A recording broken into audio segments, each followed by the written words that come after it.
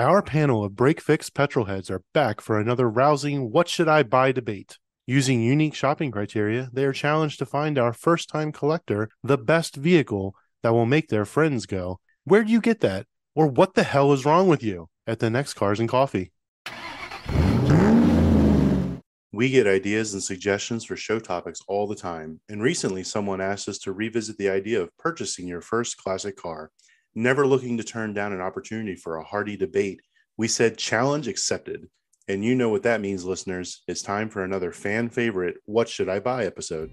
That's right, Brad. And as our listeners know, all "What Should I Buys" have shopping criteria. But in this case, it unravels very quickly when you take into consideration all the different genres and eras of collector cars. Are we talking pre-war, post-war, muscle car, the malaise era, or something more modern? So this begs the question, what exactly is a collector car? And with the help of our esteemed panel of guests tonight, we think we can solve this puzzle and come up with some great suggestions for the first-time collector car buyer. All of our guests tonight have been on the show before and have experience in the classic car, prospecting, and investor car markets. So please join me in welcoming back to Break Fix our panel of petrolhead juggernauts. Mark Schenk from the 90s "What Should I Buy" episode, Don Weberg from Garage Style Magazine, Rob Parr from Collector Car Guide, and Chris Bright from Collector Part Exchange. Hey guys, welcome back to the show. Thanks for having me. Thanks. We're honored that you all even want to come back. Well, as everybody knows, the "What Should I Buys" are a fan favorite. They're a little bit more of a happy hour style, a little bit more casual. So tonight's big debate is the first-time classic car buyer. So who wants to take a stab at defining what a classic car is? Now, in the intro, we said classic car and collector car. Are we using these terms interchangeably? Because they're different. Are they? If you read Jalopnik, they come out with articles all the time. These are the next future collector's cars. Or just because it's a classic car doesn't make it a collector car. And just because it's a collector car doesn't make it a classic. My business is named Collector Part Exchange. We didn't name it Classic Part Exchange because we wanted to keep the door open for modern classics. People are talking about modern Ferraris or whatever. You know, we wanted to have that be open to them. But I think technically, a classic car is 1989 and before is what I believe it's typical. Sounds like a middle-aged man definition. Exactly. I would concur with this. I'm mansplaining right now. Would you please shut up, Mark? Do classic cars go along the way of classic rock? Like if we listen to a classic rock station now, we hear Nirvana. Does that mean anything from the 90s is considered a classic? Hell yeah. I mean, in Maryland, it's 20 years and you can get a classic car tag. Yeah, is that the standard across the US? So Brad, actually, let me flip this around on you and say, I'll give you the exception for the future classic near term. What's a car that's 20 years or older that's a collector car that isn't a classic? Is it Gremlin? Right, silence. Is a Gremlin a classic? Right up there with the HHR and the PT Cruiser. But let's let Don weigh in. Yeah, I'm listening to all of you, and all of you are hugely well qualified. And I'm just an old fart who has an idea here. One thing that has always upset me when you look at magazines, you look at podcasts, you look at television shows, and all of a sudden, let's talk about, oh my God, the instant collector, the Aston Martin something. Oh my God, the instant collector, the Ferrari something or other. Well, what year is that Ferrari something or other? Oh, it's a 2022, but it's an instant collector. Wait a minute. What? It's like saying the Viper. I remember reading about that years ago, the Viper. Oh, this is an instant collector's item. Well, yeah, it's going to be limited production. It's going to be high performance. It's going to be very expensive. Nobody's going to be able to have this car. But what makes a 5-liter GT a collector car? Oh, nothing. That's not a collector car. Until today, you ask anybody, hey, I got a 93 GT, triple black, chrome ponies, 5-speed, in the garage, 25,000 miles. Oh my God, I got to have that car. Well, wait. You were the same guy that when the car was new and I bought it, you said this would not be a collector car. Eric, you and I talked last time about DeLorean pretty extensively. And I think I told you, I've got a stack of magazines, each one with articles from the day with DeLorean in it. One of my favorite stories is in one of them, a young writer talks about what a piece of garbage the DeLorean is, that it'll never be worth anything. It's going to fall apart before it's worth anything, blah, blah, blah, blah, blah. Fast forward 30 years, I have another magazine where the writer's gushing over DeLorean and how different they were, and stainless steel and gull-wing doors and the plastic underbelly and all this other wonderful stuff.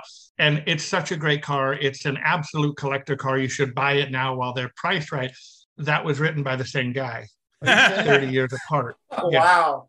Don't you think there's this like cars are new and then they go into the valley of death? Even if we look back, there's even lots of Porsche 911s, like when they weren't that valuable, and then all of a sudden they became like $250,000 cars. Now they've come back down to earth, but it's like something goes away and then it starts becoming like Ferrari Testarossas. Like 5 years ago, you could get one for $40,000. They were not expensive cars. Now they're expensive to own, but now they're back up over in 120, 140 range. And well, look at your Countachs. Those cars have gone completely nuts. The $800,000. It'll be a couple of years. There'll be $1 million car. Right. The residual value of the cocaine you'll find in a Testarossa or Countach is worth more than 40 grand. That's true. And they were all brought to you by DeLorean, the dealer of the year for 1982. You know, Mark, I had a little bit of time to actually think about your question. I had to do some mental math because you said 20 years older. That's 2002. How about the Ford Tempo, the Ford Escort, the Ford Taurus? Are those classics? Oh, God, no. The Chevy Impala? Taurus SHO, yes. The Tempo, so it's got no. So it's got to be the Escort. If you model. actually got the good one. You're talking about a particular model, the Ford Probe. I'm ragging on Ford a lot here because it's just popped into my head. Ford Probe was just great. The Volkswagen Passat is not a classic. I'm sorry. The 2001 Volkswagen Passat is not. Yeah, a classic. Of course. It's a good okay, car. but it's a collector car. So wait, the 2001. No, it's not a collector car either. But that wasn't. Well, that your was my Your question. Was give me anything a collector 20 car years... that's 20 years old. That no, isn't you said a classic. Give me a car that's not a classic that is 20 years old. Eric, you didn't tell me these guys were married. And it's very undefined, but anything that's desirable is the collector car. I mean, if you want a Ford Probe GT or something V6 to whoever wants the car, that's a collector car. Right. I mean, and that same guy has 6 of them because he needs the parts. Like the guy on this panel that I'm not going to name who has about 200 Mark IVs in parts. It's going to be a collector car one of these days. That's all I know. Yeah, because you're the one collecting 5 them. collector cars. Now, wait. Mark IV. Volkswagen. Are we talking the German Mark IV or from Dearborn? Volkswagen. No, not your Lincoln. We're talking about Volkswagens. Yeah. Not the Toyota Mark IV either. So let me the Toyota, good, very good. Building on what you were saying about the Tempo and the Probe, etc. I have a 79 Chevy Caprice. I inherited it back in 2002. Nobody gave a crap. I was the only one who cared about that car. It was mint condition, 40,000 miles, two-tone brown. My wife hates it. She still hates it to this day.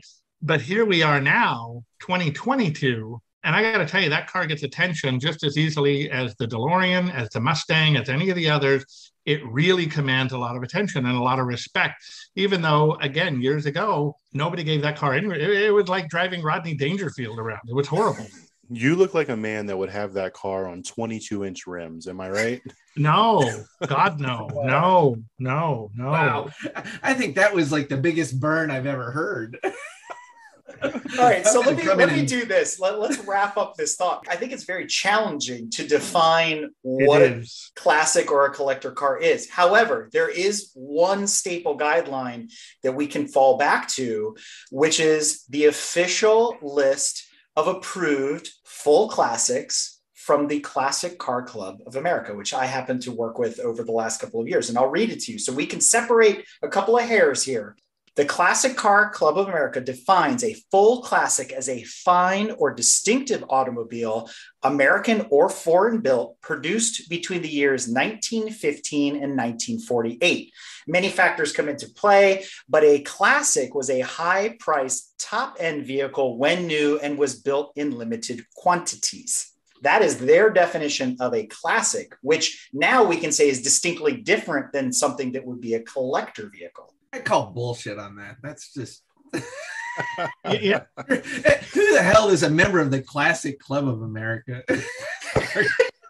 Gunther's not on here, is he? No, and he was supposed to be. Again, Eric, going off to your definition, when you think about what you just read Oh, the Testarossa, instant collector item. Oh, the Viper, instant collector item. Oh, the Porsche, blah, blah, blah, instant collector item. Yeah, because nobody can afford them. They're limited production. It's exactly what they were talking about. I like those types of cars that are like, I own an Alfa Romeo Giulia Super. So it's a boxy four-door sedan, but it's really cool. That car gets so much attention, but it was a mass market car. It was well designed. It had a race pedigree, but there were tens of thousands of them made, but most of them were left to rot. So then they became rare again. It's like Fiat 500s. They're really cute. They're cool, but they were a mass market car. A lot of them rotted on the vine, and now they're pretty extraordinary and rare, even though they weren't really valuable to begin with. I mean, not that I'm trying to insult you or anything, but your Alpha and my Caprice, they've got a lot in common. They really do. They're little boxy cars. At least pair up your Fiat 124 with his Alpha. I mean, come on. No. We're talking about boxy sedans. Oh, okay. Not Mignetti Morelli sponsored vehicles. Yeah, I got you. It's all good. No. AC Delco, baby. AC Delco. Especially if it's an Impala SS. Especially if it's an Impala SS. Oh, those are the best, aren't they? Oh, yeah. Oh, the 90s ones. Yes. Fantastic. Yeah. My neighbor has one. I salivate every time I see that thing. The LT1 engine. Mm-hmm. So for our first time collector car buyer, let's call them that, or classic car buyer, I think we need to now split this into different genres, which is why we actually have all of you on this show, because you represent the different genres that these cars can be dissected into. Unfortunately, Gunther couldn't make it. He was on an earlier episode of Break Fix in season 1, where he came on and talked about Packards and actual classics from the classic car of America. So we call those pre-war classics. Some of those are post-war up to 1948, just after the Second World War. Then you have the post-war cars, much like what Chris has with that Alfa Romeo being in the 50s and early 60s, right? That heyday, the Dolce Vita times. Then you've got these pre-gas crisis, the muscle cars. This is where Rob and Don come into play. And then you've also got the malaise era, which Don is very familiar with. It's one of his favorites. Then there's Mark coming at this from the last 20 years and older in the 90s with those collector cars now. So now let's kind of go around the horn a little bit here and talk about maybe some suggestions for the first time collector buyer for a car that's, let's say, in today's market with adjusted for inflation, $50,000 or less. So who wants to take on the challenge of a suggestion for our first time car buyer? Square body Chevrolet. Square body Silverado. But I will say from Gunther's episode, one thing he did recommend, a lot of people like to go out and buy the rarest car they can find. It's like, oh, it's an instant classic.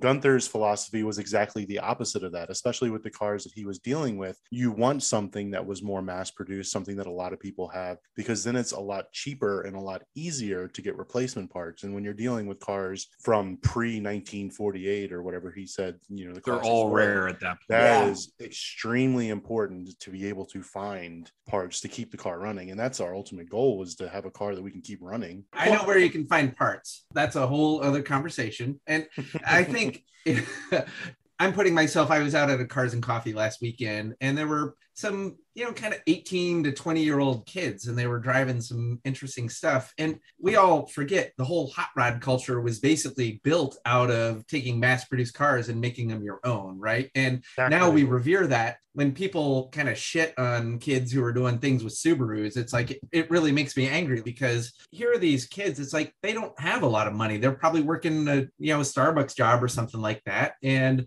this kid had, did any of y'all know what an Alfa Romeo Milano or 75 is? It's kind of like a family car, but it's got a V6 Busso engine that, when you tune it up right, sounds like a Formula One car, and a transaxle. Drives like a dream. They raced them back in the day, so it's got some pedigree, and you can get one of those for like $7 or $8 grand. What a cool car for a kid to have. It's unusual, it's different. They get to learn about the history of a different marque that they may not have been part of. I don't care what you're into. If you're into cars, we're all down for it. And that's what I love about Cars and Coffee, is like guys rolling up in $250,000 supercars, parking right next to these kids that I'm talking about that have $5,000 cars. Like I talked to a kid who, he was 15, and he had, with his dad's help, he had helped him rebuild a Corvair. And wow. it's like I want to give you a hug. I wish I at 15. Chris is giving out free hugs now. Can you believe it? Free hug, baby. It's that drink. It's that adult drink he's got. It's half a Negroni. See, it's half a Negroni. I really wanted to beer, hug but I'm kids out. at Cars and Coffee. Just don't do it. See, your Cars and Coffee are very different than ours because ours are full of new age Mustangs and Camaros. Like I don't get it. No, I'm kidding. Yeah. I kid. There definitely is a car culture in Portland around, that they like to bring the oddities out. You can find, early 70s two-door BMWs and other really kind of interesting stuff out there. It's kind of cool. The last time I visited Portland, I was shocked by the number of VW Type 2s, squarebacks, 411s, all that kind of stuff. Station wagon culture for sure, and vans. And I'm like, wow, this is awesome. But I also have to remember West Coast, they don't rot like they do here on the East Coast. So for us, they're like unicorns. But out there, it's like, wow, amazing, still on the road. To go back to Brad's point about what Gunther was saying, he's 100% right. And I will not try to imitate his German accent.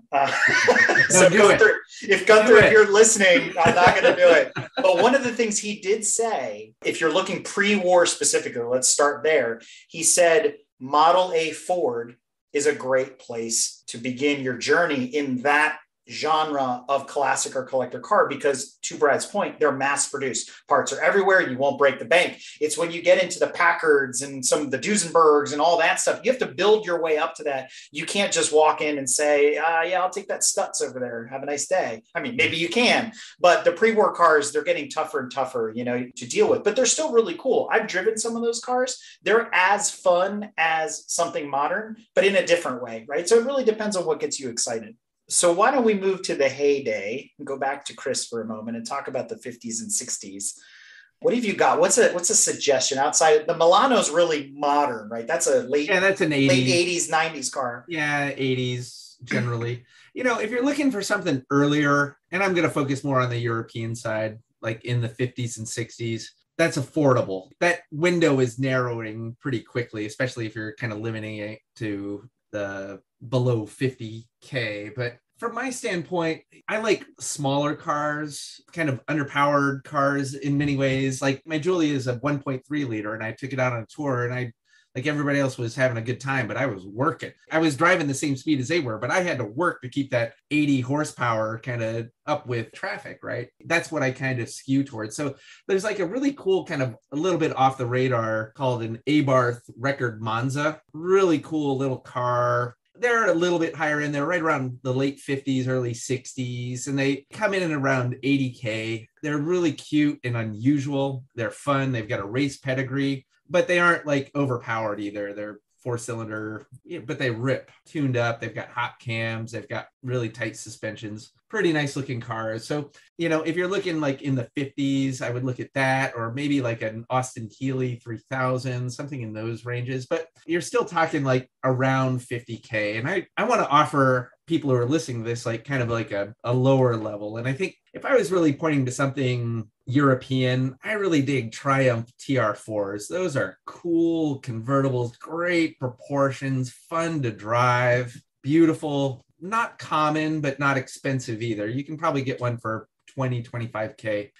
I'm an Alfa Romeo guy, as you've all deduced, and I really am a fan of the earlier Alphas from the 50s. Are really cool and iconic, but again, their prices are going up out of the reach of what someone might want to do for their first classic car. And 50s cars can be a lot if you aren't really up for that. So I kind of steer people into the 60s and 70s range of Alphas, which are all the 105, 115 years. They all have common drivetrains. So there's three models. There's the Berlina, or the four-door sedan, the two-door coupes, and then the open-top Spiders. So you have three different distinct looking cars, but they're all on a common drivetrain. So parts are inexpensive and available. They're easy to repair. You can literally disassemble the engine with some wrenches and some Allen keys, and you can tear down the entire engine. They're bulletproof engines, 4-cylinder chain drive, double overhead cams, lots of fun to drive, plentiful, unique, and available. Assuming they don't have Spica fuel injection. No, I recommend Spica. I disagree. Very cool. Well, then you can't say it's easy. Then you can't say that it's easy repair. You send them out to a guy named one or the other. You got to pick one. Once you get them tuned, they're pretty bulletproof. They're really good. But I'm a fan of carbureted engines and stuff. Like my car has a Del Orto. It's got a single Del Orto, but most people have put a couple of Webers on there, and they're rippers. They're fun, and they're really great cars to drive. Super well balanced, but not overpowered.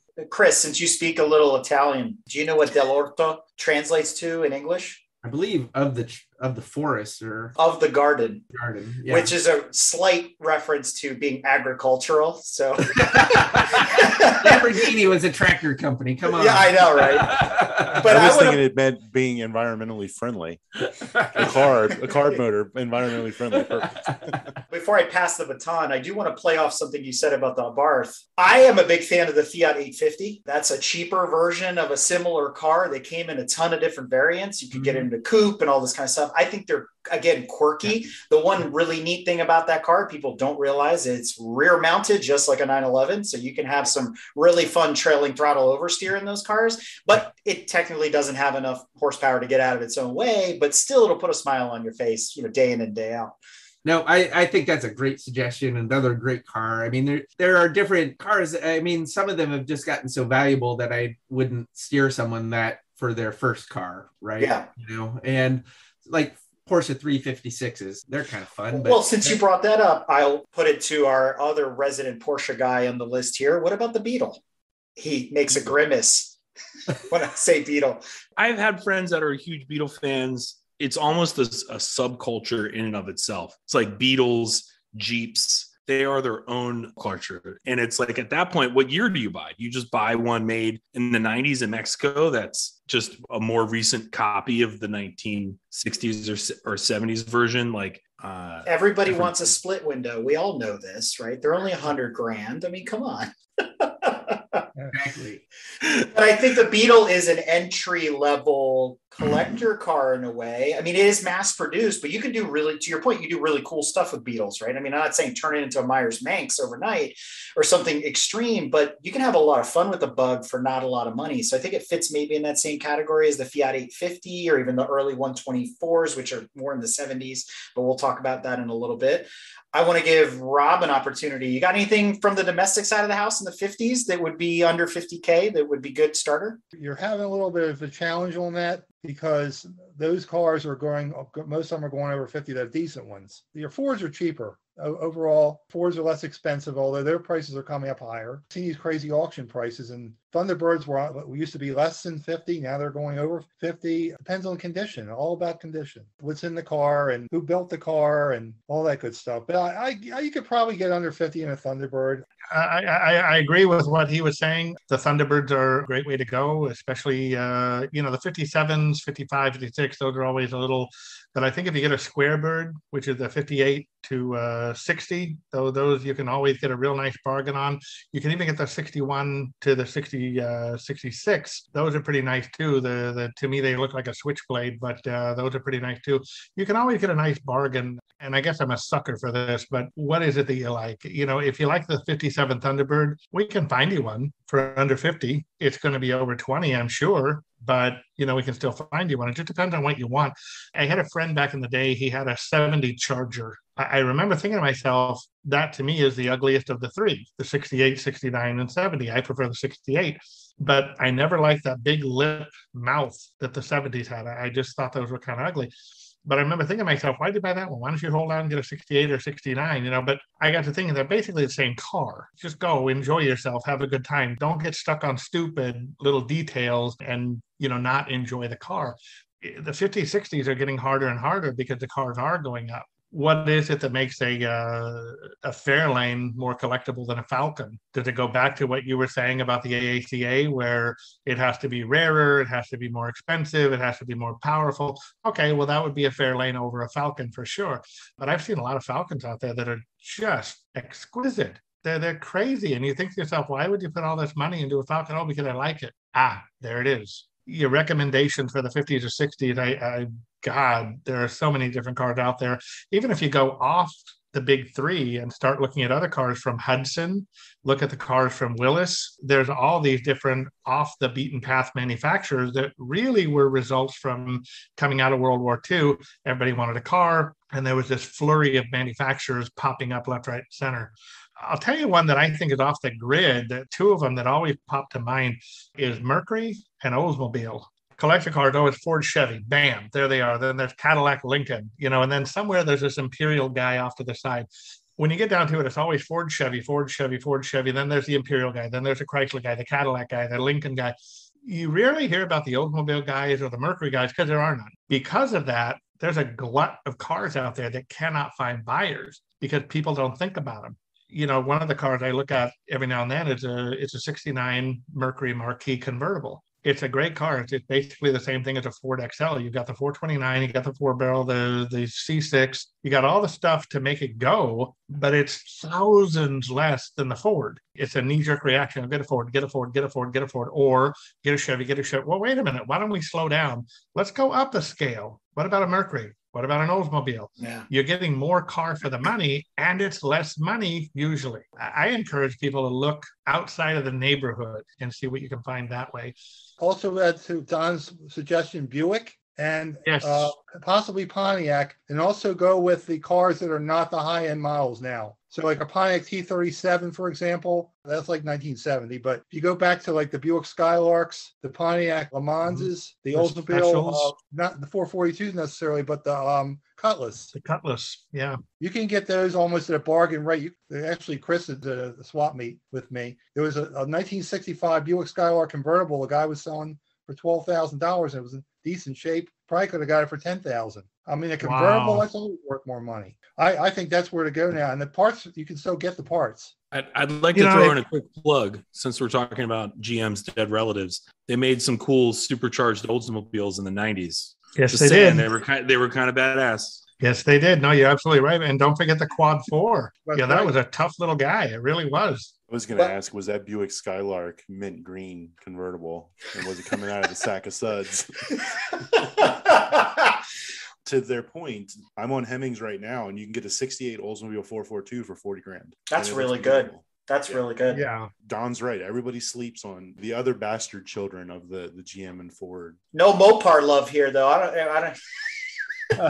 It's funny. I love those old Chryslers, but my God, are they outrageously expensive. If they have a fin, forget about it. I need and when I wanted to Corinthian leather and Ricardo Montalban, okay?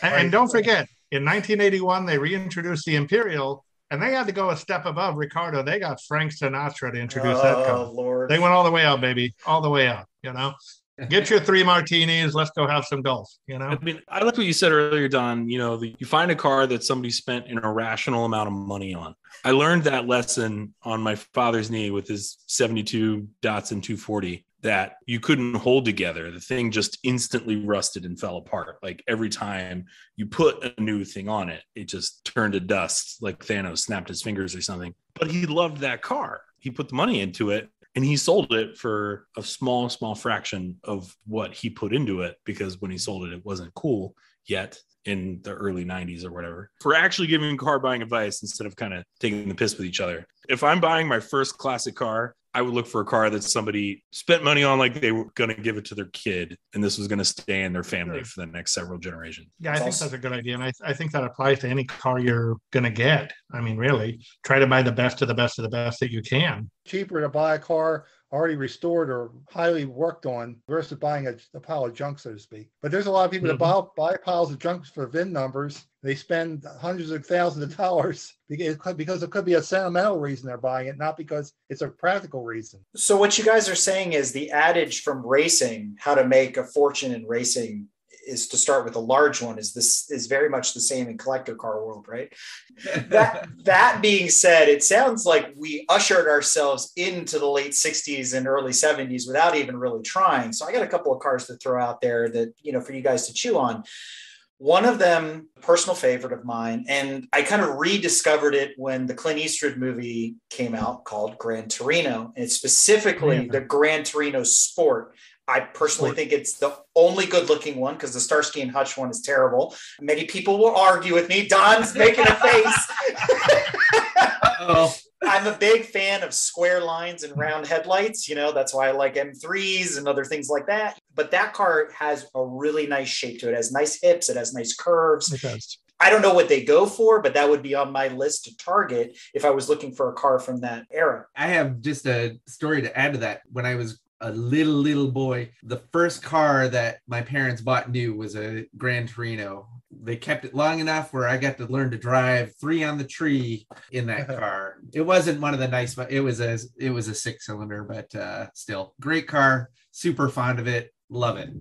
I mean, that's like having a 6-cylinder Challenger. I'd still be okay with it. You know what I mean? Which brings me to another car that is out of the realm of possibility, but it's always been on my collector car list for that early muscle car era, or it's right in the muscle car era, really, is a 70 Challenger. Like you saw in Vanishing Point. Like I fell in love with that car. It's nothing really to write home about in those days, but you're just like, oh, it's so cool, And so if they were below 50 grand, I'd be all over it. But for less than 50 grand, you could buy a Viper 2 years ago, and it's a way better car.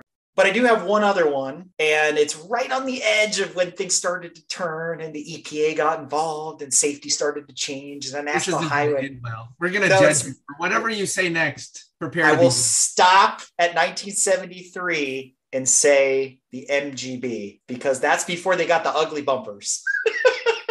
We could say that about the Porsche 914 also. 100% true. You can fix the bumpers. That's not hard. That was one of my recommendations as a 914. I love 914s, and Eric, I have one how to much go did you along pay with him that. to say that? Product placement. Venmo me at. Well, I was just hanging out with this guy who is like the Porsche 914 king down in Redwood City, California. He raced them, and his whole business was he started road racing them, and he'd go out and kick everybody's ass, and then all of them would come in and they would pay him to tune up their cars, and then he would kind of keep that going.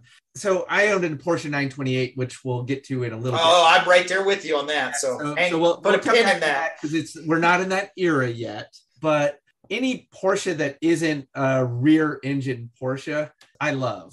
Make 2 exceptions: the 924 and the 968. Those are garbage, but the 928. Don's face is priceless. Cars. I thought I could like you. I did. The mid-engine I cars. thought we were going to have a relationship.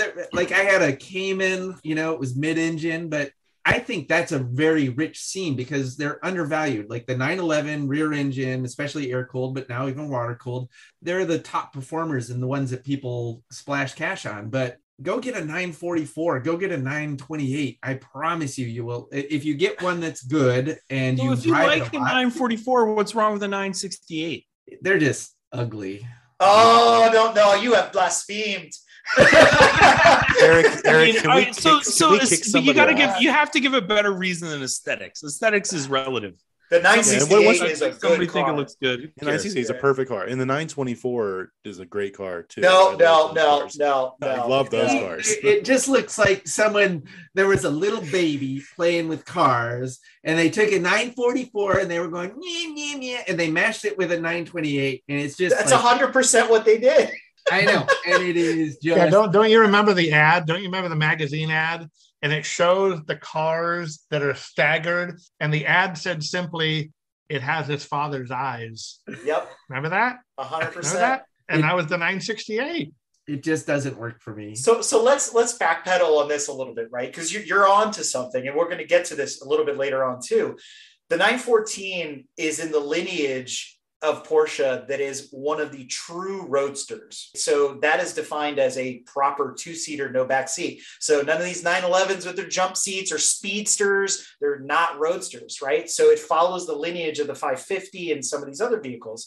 And there's another episode that you can nerd out on where Lee Raskin talks all about that, along with James Dean and his whole history. But what I'm getting at is the 914 has been underappreciated for so long that it is a good buy if you can find one. Now, you're not going to buy a last year 2-liter. Good luck on a 914.6. That's out of the equation. Well, those are 6-figure cars. Yeah. So you're going to get stuck with a 74, 75, or 76 with the ugly rubber bumpers because of the ones that nobody wants, because the early cars are either, to somebody's point, a race car or completely unaffordable. That said, recently we reviewed an article from Forbes where they nominated the 914 as an up-and-comer in the collector world. But I wouldn't vote for that on this list. I'm with Don. I want to go for the weird one. I want to go for the oddball. I want to go for the 912, which gives me the 911 styling with the 914 power plant. Nobody wants a 912. For good reason. I think your conversation is getting very, very interesting here because I'm a huge fan of Ferrari 308. I really am. It's the Magnum PI upbringing, I guess, but I've always loved that car. And I watched them just skyrocket in value in the last few years. Well, why is that? If you start to look around, all the Ferraris, especially those V12s, and Chris, correct me if I'm wrong, you're kind of the resident Italian guy here, but the V12s, the flat 12s, they've all been going absolutely psychotic. Well, I want a Ferrari. I'm going to go get a 308. That's what I'm going to get because I can afford a 308. I can go get a 308 now. Taking this back over to Porsche, 914's chrome bumper, 914.6, unobtainium. So we go get the next best thing, which is the rubber bumper. Everybody wants to call it ugly, but whatever, here nor there.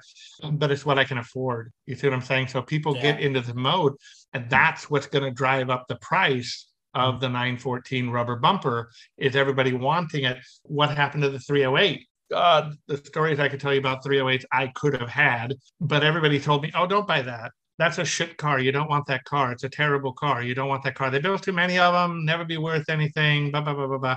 Well, look at them now. First rule of car buying, if Jeremy Clarkson says don't buy it, buy it. Yeah. But if you want a Ferrari, can I interest you in a Mondial? Oh, exactly.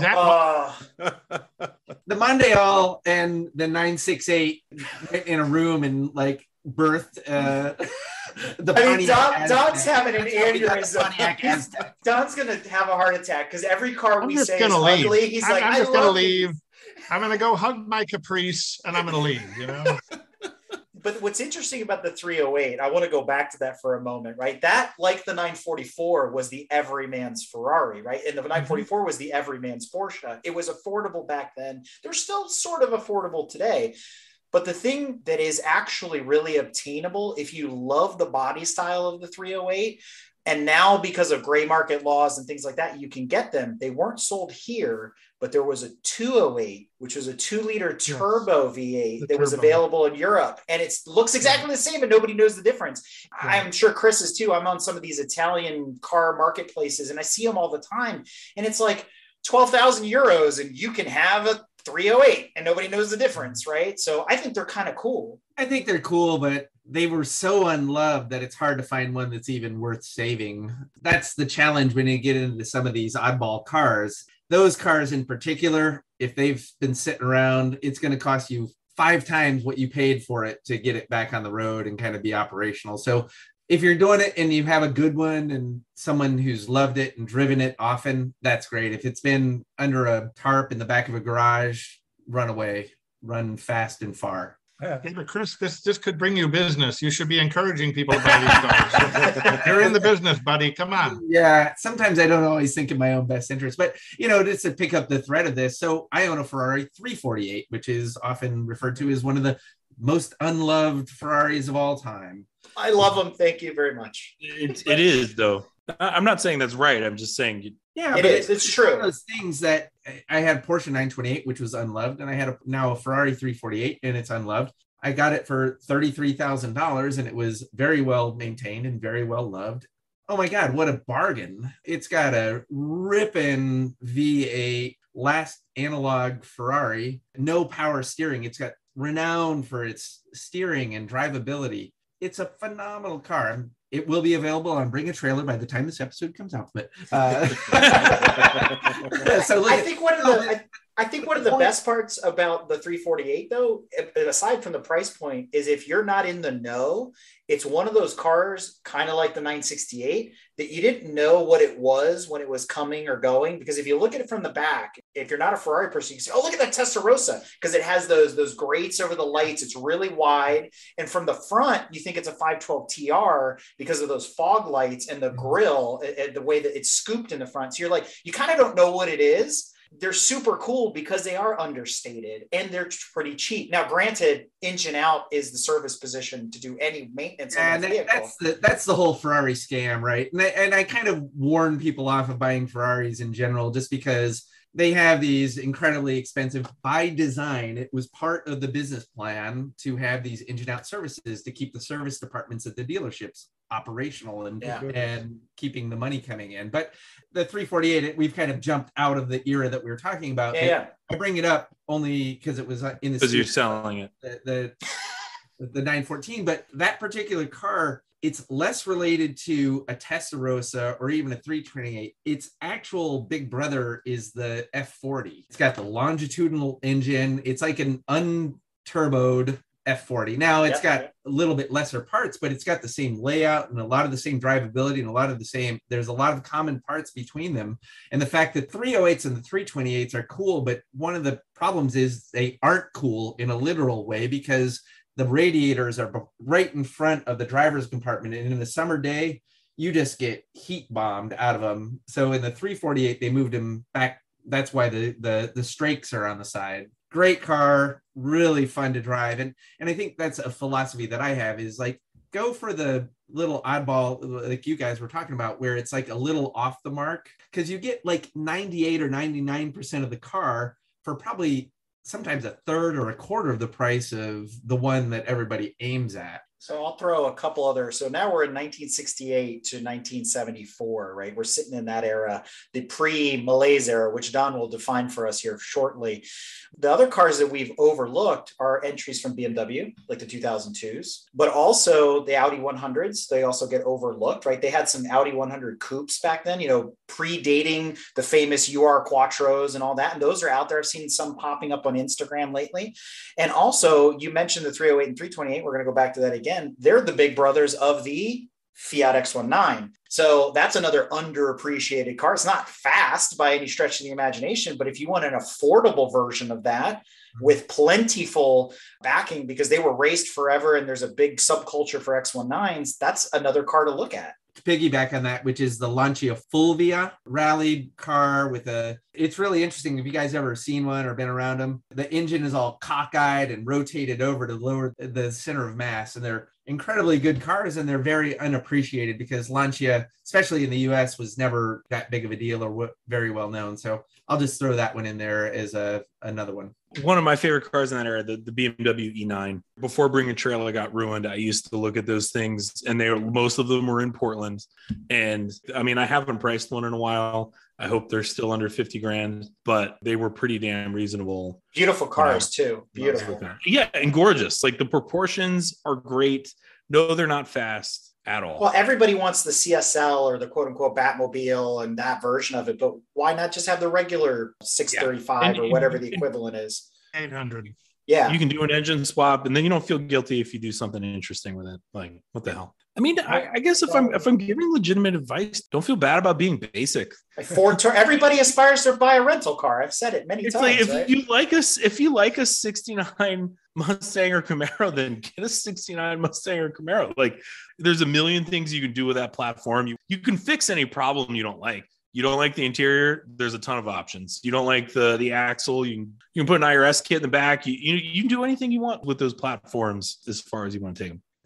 We've talked about everything that's from the stock point of view. We really haven't talked about modified, because today people are modifying pretty much almost everything. I mean, you got your purists out there, but now we got a new generation coming in here, and even the guys in our older age range, we're thinking, well, how do I want to drive this car, and what comfort level do I have? Do I want to add air to it? Would I rather shift versus an automatic? When I change my transmission, put a 5-speed in, one way they only have 4 speeds, and then I could drive it on the highway over 80 miles an hour. crazy rear ratios, like 411s. Can't drive those things unless you have an overdrive, right? Yeah, on the highway, it begs to mention that, we might want to consider that as well. And that's going to probably will affect the value. Obviously, nowadays, you see these crazy cars going at auction that are higher than stock value when they're highly modified. You got 502 cubic inches, probably with the supercharger. You got 6 gears, or they're using T56s in them now. Anything's possible. But I would go back again, like we were talking about before. If you don't have to get a Camaro, get a Firebird. I am a Firebird junkie. I don't mind Camaro. I think they're okay. But Firebird and Trans Am have always just, again, it's that white trash, Smokey and the Bandit upbringing, I guess. But if you're gonna get a malaise muscle car, you might as well get a Firebird. Like, are we moving in? Are we moving into the late 70s now? Are we going there? Let's do it. Well, you don't have to. You don't have to. It was funny. We were talking about your Challenger earlier. You're talking about your Challenger in 1970, and it's really funny because in the back of my mind, I'm thinking to myself, give me a Trans Am any day of the week, twice on Sunday. I don't care what the Challenger's packing. Give me a Trans Am. Again, it's personal preference. It really is. I've had a few Mopars. They're interesting. They're unique. I've never had a Trans Am, just always wanted one. But, the Trans Am first started 1969 with the first body style, first generation, but it was very limited. So that goes right in your hand of what's a collector car. Anybody who knows GM muscle cars, anybody who knows muscle cars will tell you right off the bat, the original 69 Trans Am is one of the absolute crown jewels, especially if it's one of the 7 or 8 convertibles that were built.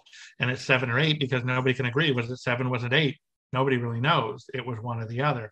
Obviously, if you have a car with one of 7 or 8 built, you kind of won the bet. Why not a Tempest? Not a GTO. You can make a Tempest into a GTO. And I know everybody wants the Judge, right? And all that stuff. And here's kind of the funny thing when you're talking about Pontiac, when you go to Tempest, before John DeLorean snuck the GTO into the back door, GM wanted it killed. They thought, we're never going to be able to sell enough of these things. Get rid of this stupid GTO. I don't want to hear about it. We're going to get a lawsuit from Ferrari. It's just not worth it. And DeLorean made it an options package for the Tempest. Well, I don't know exactly how it went down, but there was the Tempest 326 HO, and not many people know about these cars. And they were it was a high output 326, 4-barrel, the whole 9 yards, heavy duty suspension. Basically, it's a baby GTO. But I want to say in 1964, they built 3,800 of those cars or 4,200 of those cars versus 33,000 GTO equipped Tempests. But the question is, where do you find them? A lot of people that have Tempests, they don't even know that they have the HO or the Le Mans. They don't even know that they have that HO package. They just know that they have a really cool old car that looks like a GTO. They have no idea what they've got. That's one of those funky cars that if you really start to look, again, we're going back to, hey, buy a Mercury, buy an Oldsmobile. Okay, fine, buy a Pontiac. The Bonnevilles, holy cow. I mean, that's like buying a Cadillac. Those things or a Grand Prix, right? Oh, the Grand Prix are nuts. Yeah, those are absolutely nuts. And it wasn't long ago. I want to say it was a 72. It was a Firebird, and it was white with a 455 and an automatic. But it was a Firebird. It was not a Trans Am, but it was a 455. And I thought, I didn't think that they built that. I really didn't. So I started looking it up, and no, they did. You could have had it. They built something like 1,200 of them. We're talking the Rockford Files Firebird, the entry-level Firebird. It was white, crazy color combination. You don't see cars like this, but I think you guys are on the right path when you're trying to tell somebody what kind of collector car should we buy. Chris, we can talk Ferrari all day long, but you're right. Try to get one of these things serviced, it's going to put you in the poorhouse. Just the tires alone can put you in the poorhouse. You got to be really careful. There's a Ferrari I'm looking at, the 456, 90s New Millennium kind of car. So it's out of this conversation for the moment. But my God, are they a bargain? They're a V12 front engine. And if you can find a stick shift, I like the stick shift, the price goes up quite a bit. But even the automatic, why not get the automatic? I come from LA. Back there, it was all automatic. You wanted an automatic because you don't want to be in traffic working that clutch all the time. But the 456 is just under the radar. It has little inherent problems, but they're all fixable. They're all very, very fixable. And once you fix them, from what I understand, you got a pretty bulletproof car. And in terms of being part of the Ferrari family, they're super, super cheap.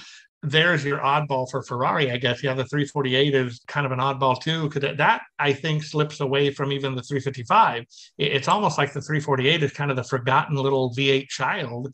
The 456 is kind of the same thing. Now, going back to the Pontiacs, the Oldsmobiles, et cetera, where's that 326 HO? What is that? You mean the GTO? No. It was the Tempest 326 HO. Nobody knows what this is. But when you look closely, good old GM, it's going to have a brother, and that brother is going to be something from Chevrolet. Oh, could it be a Malibu? Could it be a Chevelle, a Malibu with a big block? We don't know. You just really have to start digging if you're not going to go pay the high dollar for a Trans Am or the high dollar for a Camaro Z28, something like that. Maybe I'm wrong, because I've been watching the Trans Am. The prices are going up, but I think they're still in the shadow of Camaro. I think you're still getting a bargain for what you get with the Trans Am with the Firebird. And you think about it, out of the gate, they were marketed to a more upscale crowd. So they had a few more amenities. They had a few more little niceties to them that made them just a little nicer than a Camaro, if that makes any sense whatsoever. So as we've said before on this show, as the music changes, so do the cars. Music changed in the mid-'70s into the height of disco, so came the malaise era. Don, would you like to briefly define for folks that might be hearing this term for the first time what exactly that means? Honestly, I have trouble defining it. I really do, because I own all of them. To me, they're mainstream cars, man. I hop in them. I drive them every day. I thought it was French for shit. Isn't that? Did I read that wrong? Oh, you're probably correct. It's resume. That's what resume. It's French for shit. Resume, yeah. That being said, it covers the period between, 76 and 82 or 83, right? Let me just 73 for American cars. Let me just bring it around the corner to you.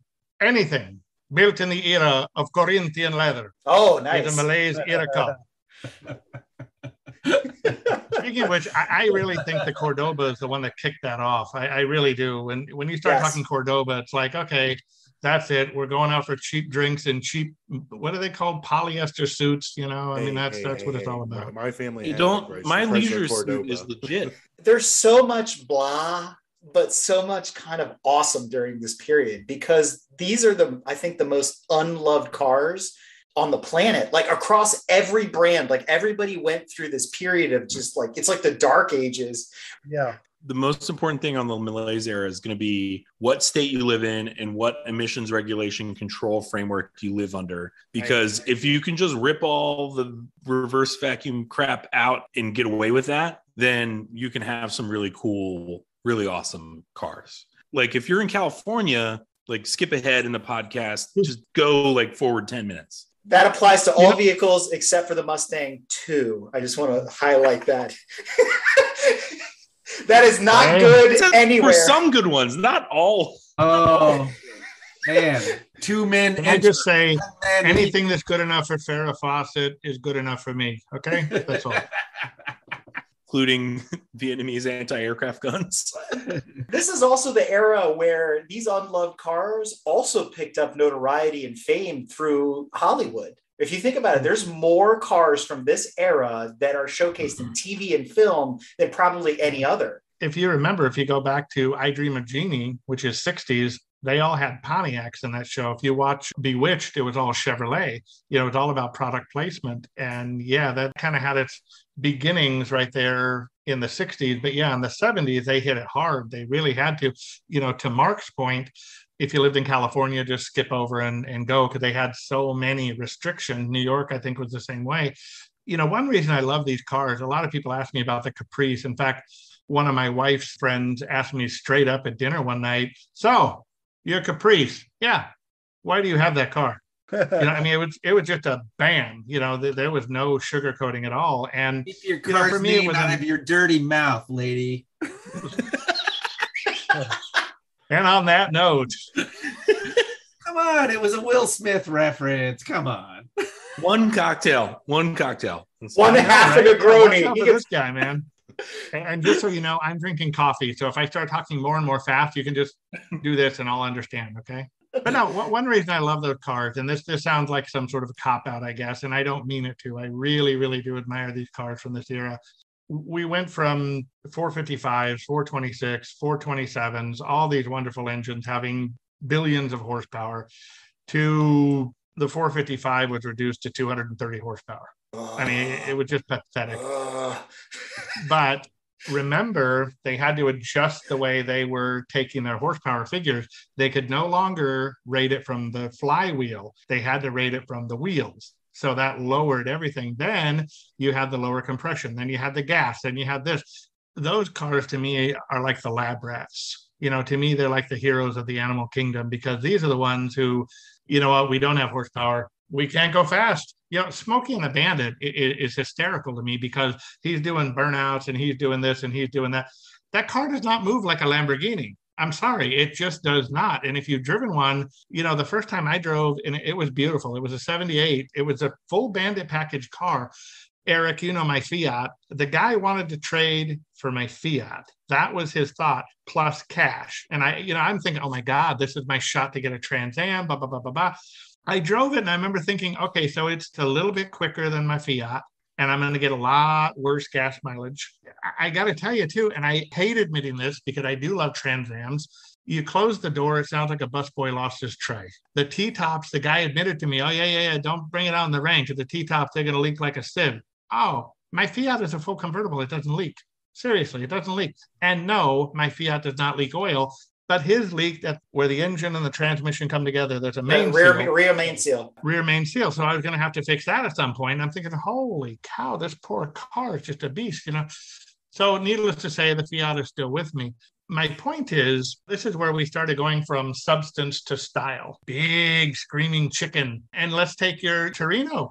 You know, you like the muscle one. You like the one in Clint Eastwood's movie, and I love that car too, but that car can lay it down pretty authoritatively. Starsky and Hutch was another funny show, because there's no way that Torino could have done half the stuff that it wanted to do. It had a lot of stuff. You had the wood grain dashboard. You had the beautiful grain of the vinyl seats. You had a vinyl top. You had all these wonderful things. Why?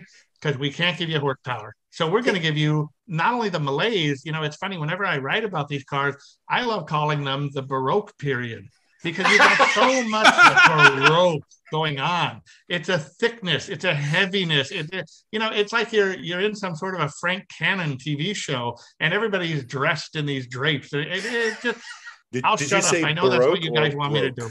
It broke for sure, Brad. Baroque for sure. or broke? He actually started, the direction was going to luxury. Luxury was where they were emphasizing. Yes. Look at the Corvettes in the late 70s. They were dogs, but they're becoming more collectible. There's a certain thing about them. Tony, you're saying there's a certain feel you get about them that I guess it's a charming thing about it. I got to learn how to talk more succinctly like him. Brutalist architecture. But I have to agree with Rob, because I have grown a newfound appreciation for the C3 Corvettes. It has to do with something he said earlier, which is people modifying the cars. And in stock trim, I'm not a big fan of the C3. I think it's plain, especially the one with the long butt versus the bobtail 427s. Those were cool. So you look at the long tail cars, and I've grown more attracted to them because people are doing things like removing the chrome or lowering them or using modern wheels and adding modern touches to them. And now it's like, that's a cool car. Like, that's really neat. Mm-hmm. Yes, it's still 6.6 liters of 200 horsepower of awesome. Not, but you can fix that with modern technology. You know, you put a sniper on there from Holley, and suddenly you wake that thing up, right? Or whatever, cams and exhaust, and you're making 500 horsepower out of a motor that made 180. You said, you know, it was like this and that, and the animal kingdom and everything in between. I hate to say these cars were neutered. That's really the term, is they were. So it's unfortunate, and everybody did it. But the problem is, your big 4-barrel 6.6 liter Trans Am going down the highway got roasted by an 1100cc Honda CVCC, precursor to the Civic, or a GTI, or all these hot hatchbacks that were suddenly showing up in the later part of that era. So now it's like apples and chainsaws when we're talking about the malaise period, because there's so much to choose from. What's considered a collector during this period, right? Well, a lot of it's junk. And the again, malaise car that wasn't the malaise car, the 930 turbo, which you used to be able to get a 70s 930 for under 50 grand, no problem. I feel horrible. I had my friend's dad try to sell me his 1977 930 turbo for 25 grand like 10 years ago. And I feel like a complete moron that I didn't just buy it.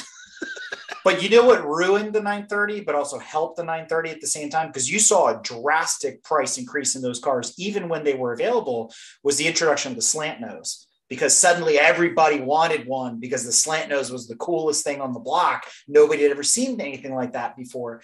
Yeah, I mean, yes, if you looked at that within the context of the timeline, but like, I mean, you can look at the 930 turbo prices on Bring and Trailer, the price history that goes back. Some of the best ones, depends on your definition best. You could absolutely pick up a malaise era, late 70s, mid-late 70s 930 that had a slant nose kit on it and somebody had just coked out in the 80s or 90s.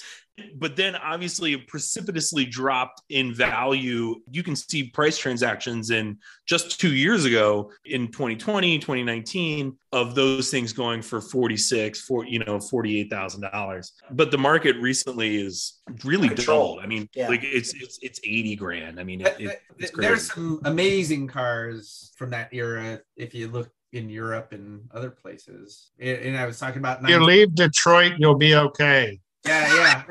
So, and I was talking about 928s. I bought a 1985 928 and I drove it 175,000 miles and it was my daily driver. Its cost of operation was less than a Honda Civic.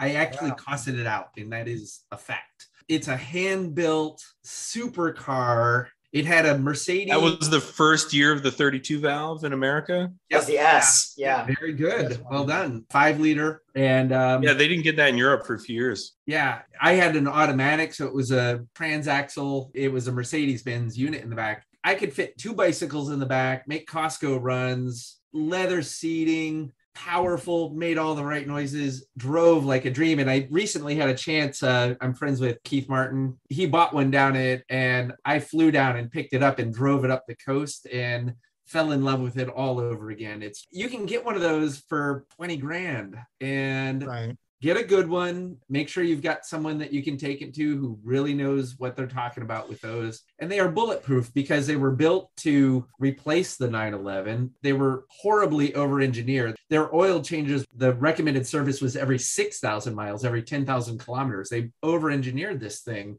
So it really lasts. It's a solid car. I can't emphasize enough. It was completely hand-built in a supercar. And I remember seeing them on the cover of Road and Track. And when I picked one up for $13,000, I couldn't believe my luck. And amazing. The thing about that lineage, right? Because everybody, nowadays likes to say, well, the 924 is a Porsche. Sure, because it's got a badge on the hood, but it was supposed to be a Volkswagen. And then politics got in the way, and then it evolved, 944, 928, and so on. The thing about it is... The 928 came way before any of those, by the way.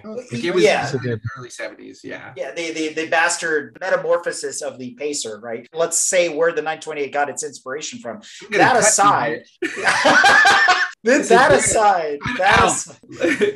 aside, what I'm getting at here is they share a lot of parts with Volkswagens. So the people that had 944s, as an example, that kept them affordable, that didn't become the mechanic's dream and you were paying their mortgage through every week you needed to take it to the shop, you started to realize, well, hey, this part can be cross-matched on a Scirocco, which is the same part on a Rabbit, and it's this and that, or, oh, this one's off a Dasher, like all this weird stuff because they grabbed from the same parts bin. Like, I know they try to play off today the common platform and all this stuff between VW, Porsche, and Audi. That's been going on for a very long time. So to your point, the 928s can be really affordable when you understand that part of that motor is derived from a Volkswagen, right? And all these other parts come from different places. There are things that are unique with the 928, but you're exactly correct on the 924 and 944. The 928 is a kind of its own beast, but it isn't as expensive to maintain. I think that's the real point. Yeah. And the parts are pretty plentiful. There's a lot of great suppliers. They sold a lot of them. I mean, it was supposed to be the next big GT car, right? It was supposed to, like you said, replace the 911. For damn near 20 years. They sold it for almost 20 years, 77 to 94 or something. I mean, It's a long time. It came in, yeah. Well, you got to think too, as a marketing standpoint, the 928 suddenly lured people who might have gone to Mercedes or BMW. All of a sudden, they're going to a Porsche because they have a proper GT car. This is a car you can take to the country club. This is a car you can take to the boss's party and not look like you're some sort of rebel rouser in a 911. The 928 really opened up a whole new door for Porsche. Frankly, I thought it was the best Porsche that was ever made. I really did. Kind of going back a little bit by naming off the 930, the 928, and even the little 944, 924, let's take that malaise era. You've got some bright spots. Take my little Baroque cars like your Cordobas, like your Caprices, whatever. Those are okay. They are what define the malaise era. But then you have these bright spots that were born, like your 928, like your 944, like your 930 Turbo. These were cars that came out and blew people's minds. They were, whoa, wait. You got a Porsche that does 0 to 60 in 5? Come on. Who does 0 to 60 in 5? My Trans Am takes 10 seconds. Well, yeah, that's because it is what it is, you know. Where are the bright spots in the malaise era? And going back to the main point, if you're buying a first collector car, we can't really in good conscience say, oh, yeah, go ahead, go buy a 930. Oh, yeah, they pop out 100 grand, 200 grand, whatever they're going for now. The 928, I think, is a great place to go because, again, biased, I love that car, but it is one of those bright spots. This is going way to the extreme. Countach was born right at the beginning of the malaise era. Look at them now. To build on that, one of my other recommendations, like for the what should I buy, is Lotus Esprit. Oh, absolutely. A Lotus Esprit. The early ones are pretty cheap still. They're like 25K, and they have Countach-esque looks. I mean, I think they're beautiful. That box. Yeah, they're like a baby Countach. James Bond one. And the other one that I really love out of this era that is really affordable and probably one of my top picks for people who are looking for like something to have an experience of a collector and classic car is a Gen 1 RX-7. They came out in the late 70s. Those were cool cars. I think it's still a great design today. The rotary engine, they're really weird, but man, they rip. They are cool. They sound cool. They are fun. Get a good one, and you can get a good one for under 10K. You will get the full experience, and you'll show up at Cars and Coffee and you'll have lots of people talking to you.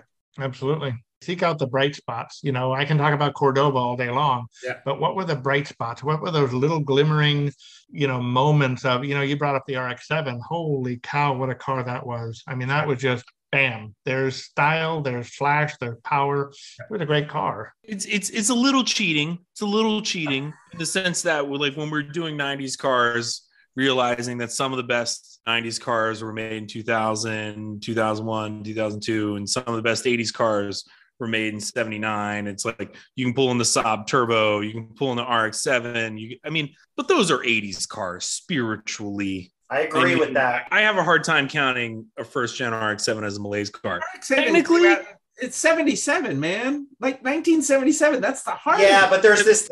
79. 79. Yeah. It's the bright spots. Look for the bright spots. Okay, Don being positive. I want to argue. 1979 Two men enter. 79 Buick is when they came out with the Regal Turbo, which eventually became the Grand National. Oh. Then you had intercooled turbos, and that was the fastest car, faster than the Corvette in 1986. And that builds perfectly, Mark, on what you were saying. Some of the cars from the 80s came from the 70s. Some of the cars from the 90s came from the 80s.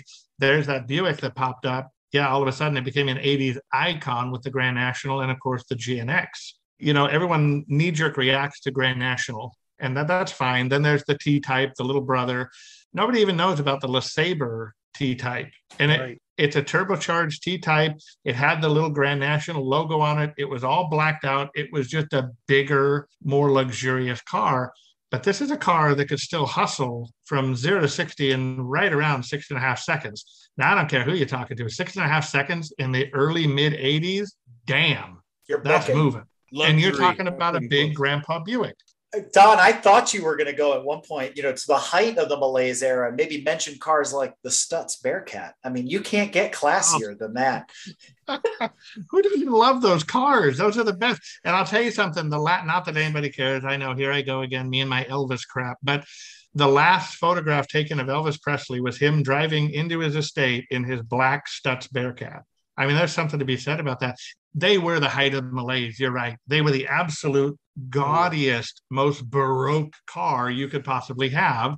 The gauges were gold, for crying out loud. You know, the trunk was fully lined in shag carpeting that matched your interior. I mean, it went on and on and on with these cars. Were they fast? Were they quick? No, they were typical GM. G-body, Monte Carlos. I mean, they weren't anything special. Yeah, they were wheezing their way to 30 miles an hour, and you felt good when you got there. And yet today, people still like to make fun of them, but they're slowly coming into their own. And what I think is funny about that, the people I see who are most interested in them are in their late 20s, early 30s. I'm blown away by that. It's not guys my age. I would love to have one, but I'm weird. But everybody I see who's really interested in those cars, late 20s, early 30s, or maybe up to the mid 30s. And that blows me away. When you ask them, what is it about that car that you like? And it's just what you said, Eric. Oh, it epitomizes that era. But are they buying them ironically? I think they are. Yeah, I think you're right, Chris. Yeah. I aspire to be a pimp, so I don't know if you know this, but pimping ain't easy. I actually got to see one in person at the Peterson on a recent visit, and it's down in the vault. And you know, I've only seen a urinal. But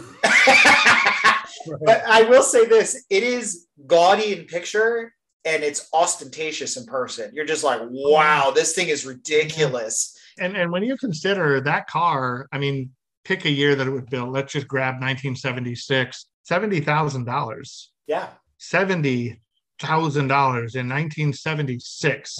Yeah, you had to be Elvis Presley to afford this thing. You were the only one who could afford it. Yeah, I mean, it's astonishing the money that those cars commanded. And isn't it funny that, if I'm not mistaken, those cars were assembled in much of the way the Cadillac Alante was put together. They were assembled here, sent over there, assembled over there, then sent back here, and they were sold. I mean, that's a lot of money to be flying those cars back and forth. No, the Stutz is something else. It really is. That car was something else. And it was, you're right, it was the height of the malaise era. And they're cheap. No. You know, when you really think about it, they're not all that much money. I have one word. Bearcat, no sales on Brain Trailer. There's only one Italian car from this era that sticks out. Well, actually two. I will take that back. One is the super plain Jane. It's the Fiat 131. And not the rally version, the Abarth. No. It's the plain Jane one. If you dress that thing up, it's actually really cool. People, ironically, to Chris's point, will probably think it's a Lada because it's the other way around. You know, they copied the Fiats. But the other one that's understated was sold in the United States, and people might remember from the Herbie Goes to Monte Carlo movie, is the Lancia Beta Monte Carlo from 1978. I personally love that car. It's that just miniature Ferrari, right? It's more affordable. It is more obscure.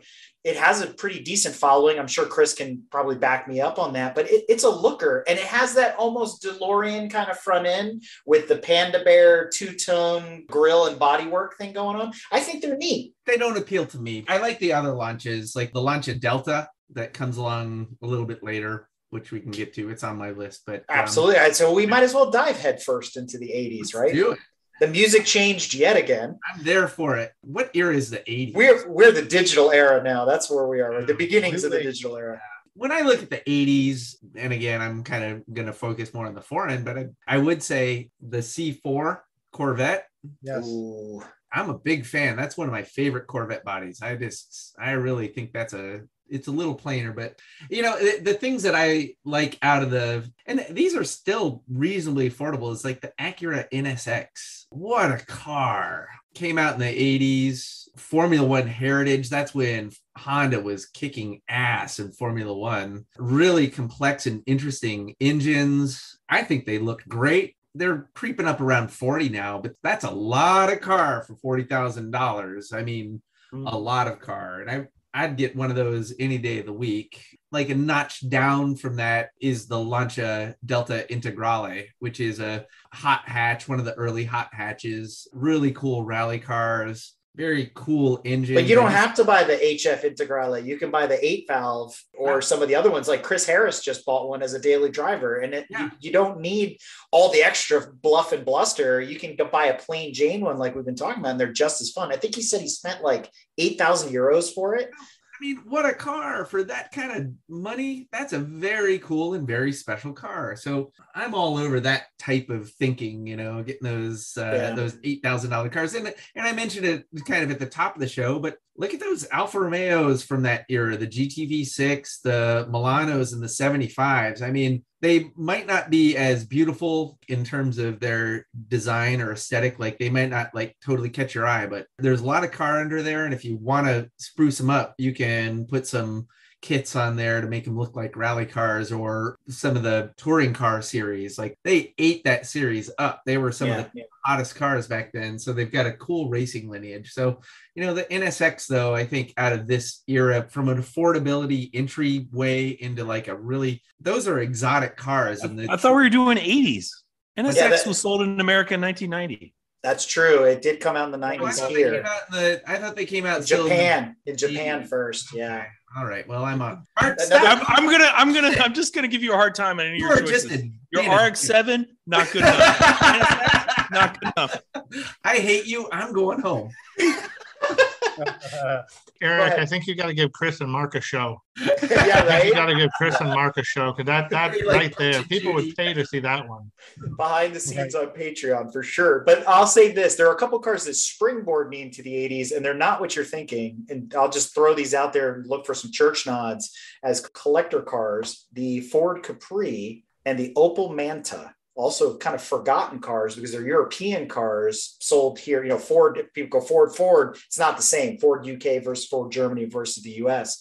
I think those are cool cars, but we are getting into the boxy cars with round headlights era, which are starting to catch on. And I have to pose this question: the Mark I GTI, is it a classic or is it still just a shitbox? Classic. It has to be a classic. You know how much a Mark I GTI goes for now? It's insane these days. Too much. I mean, I'm not going to buy one. But you know how much they were going for? You know how much it costs to buy a decent one now? But when I know, and I've seen them on Bring a Trailer, but here's the thing: being a VW, Porsche, Audi family, I get into an original GTI and it does put a smile on my face. And I walk away from it going, it's still the same shitbox it was 30 years ago. Sure. It didn't get better with age. There are better GTIs later. The Mark II is 1,000 times better a car than the Mark I. But this nostalgia thing is driving the price up of the Mark Is. I would say the Scirocco is more of a collector car than the GTI is. I was just going to throw that one out there, man. I love those Scirocco's. I think those are cool cars. And they're the same chassis. I just got to throw it out there. Yeah, no doubt. I had one of the those. Scirocco's were incredible. I had a second gen. The second gens were awesome, but they were still carryover chassis. Unless you had a 16 valve, and that's a whole nother story. Oh, yeah, that's different. Yeah. A car that we've kind of overlooked here they're kissing cousins visually to the I know Scirocco. Where you're going. Oh, where am I going? I know where you're going. The Audi Coupe GT. Actually, no, but what? Yes, you're correct. You're correct. Yeah, I'm trying to be nice to you guys. I'm trying to be nice. I'm letting you handle the Audi VW stuff. I figure I'll let Chris handle the Italian stuff. No, where I was going to go was the Isuzu Impulse. Another Giugiaro car. Yep. Yeah. Which little known fact, that was supposed to be the third gen Scirocco, and it was a rejected design from Volkswagen. Wow. Mistake. I don't know. The Corrado's a way better car. Corrado's is the 90s car, and it was totally one of my 90s recommendations. The first time. Technically, it came out in 1989 with the G60, but what? Who's counting? Somebody's counting. Tom was going to talk about the Shelby GHS, the Chrysler version. The Omni. The little Dodge Omni Shelby. Yeah. Well, and don't forget, they didn't just do it to the Omni. They also did it to the little Charger. They had that little fast Charger back then. Yeah. And then they had the GLH and then the GLHS. GLH stood for Goes Like Hell. Right. And the S was Goes Like Hell Some More. So those were the ones that were really modified by Shelby. What they built, God, you talk about rare. They built 500 of them, 1,500. They're disposable. You don't see them anymore. But to your point, there's a lot of cars like that are sleepers during this era because the GLHS packed a punch in a small package. I mean, Granted, the base motor was a Rabbit engine. They were collaborating with Volkswagen at that time. There's a lot of similarities. There's also cars that people salivate over from that time period that they don't realize are super rare either. To your point, 500 GLHSs. Let's look at the UR Quattro. right? You were talking about the Lancia Delta before. I owned one of these cars. We actually had two of them over the years, and they only brought 627 of those to the United States. Wow. So they are ultra rare, and that was within a 3-year span.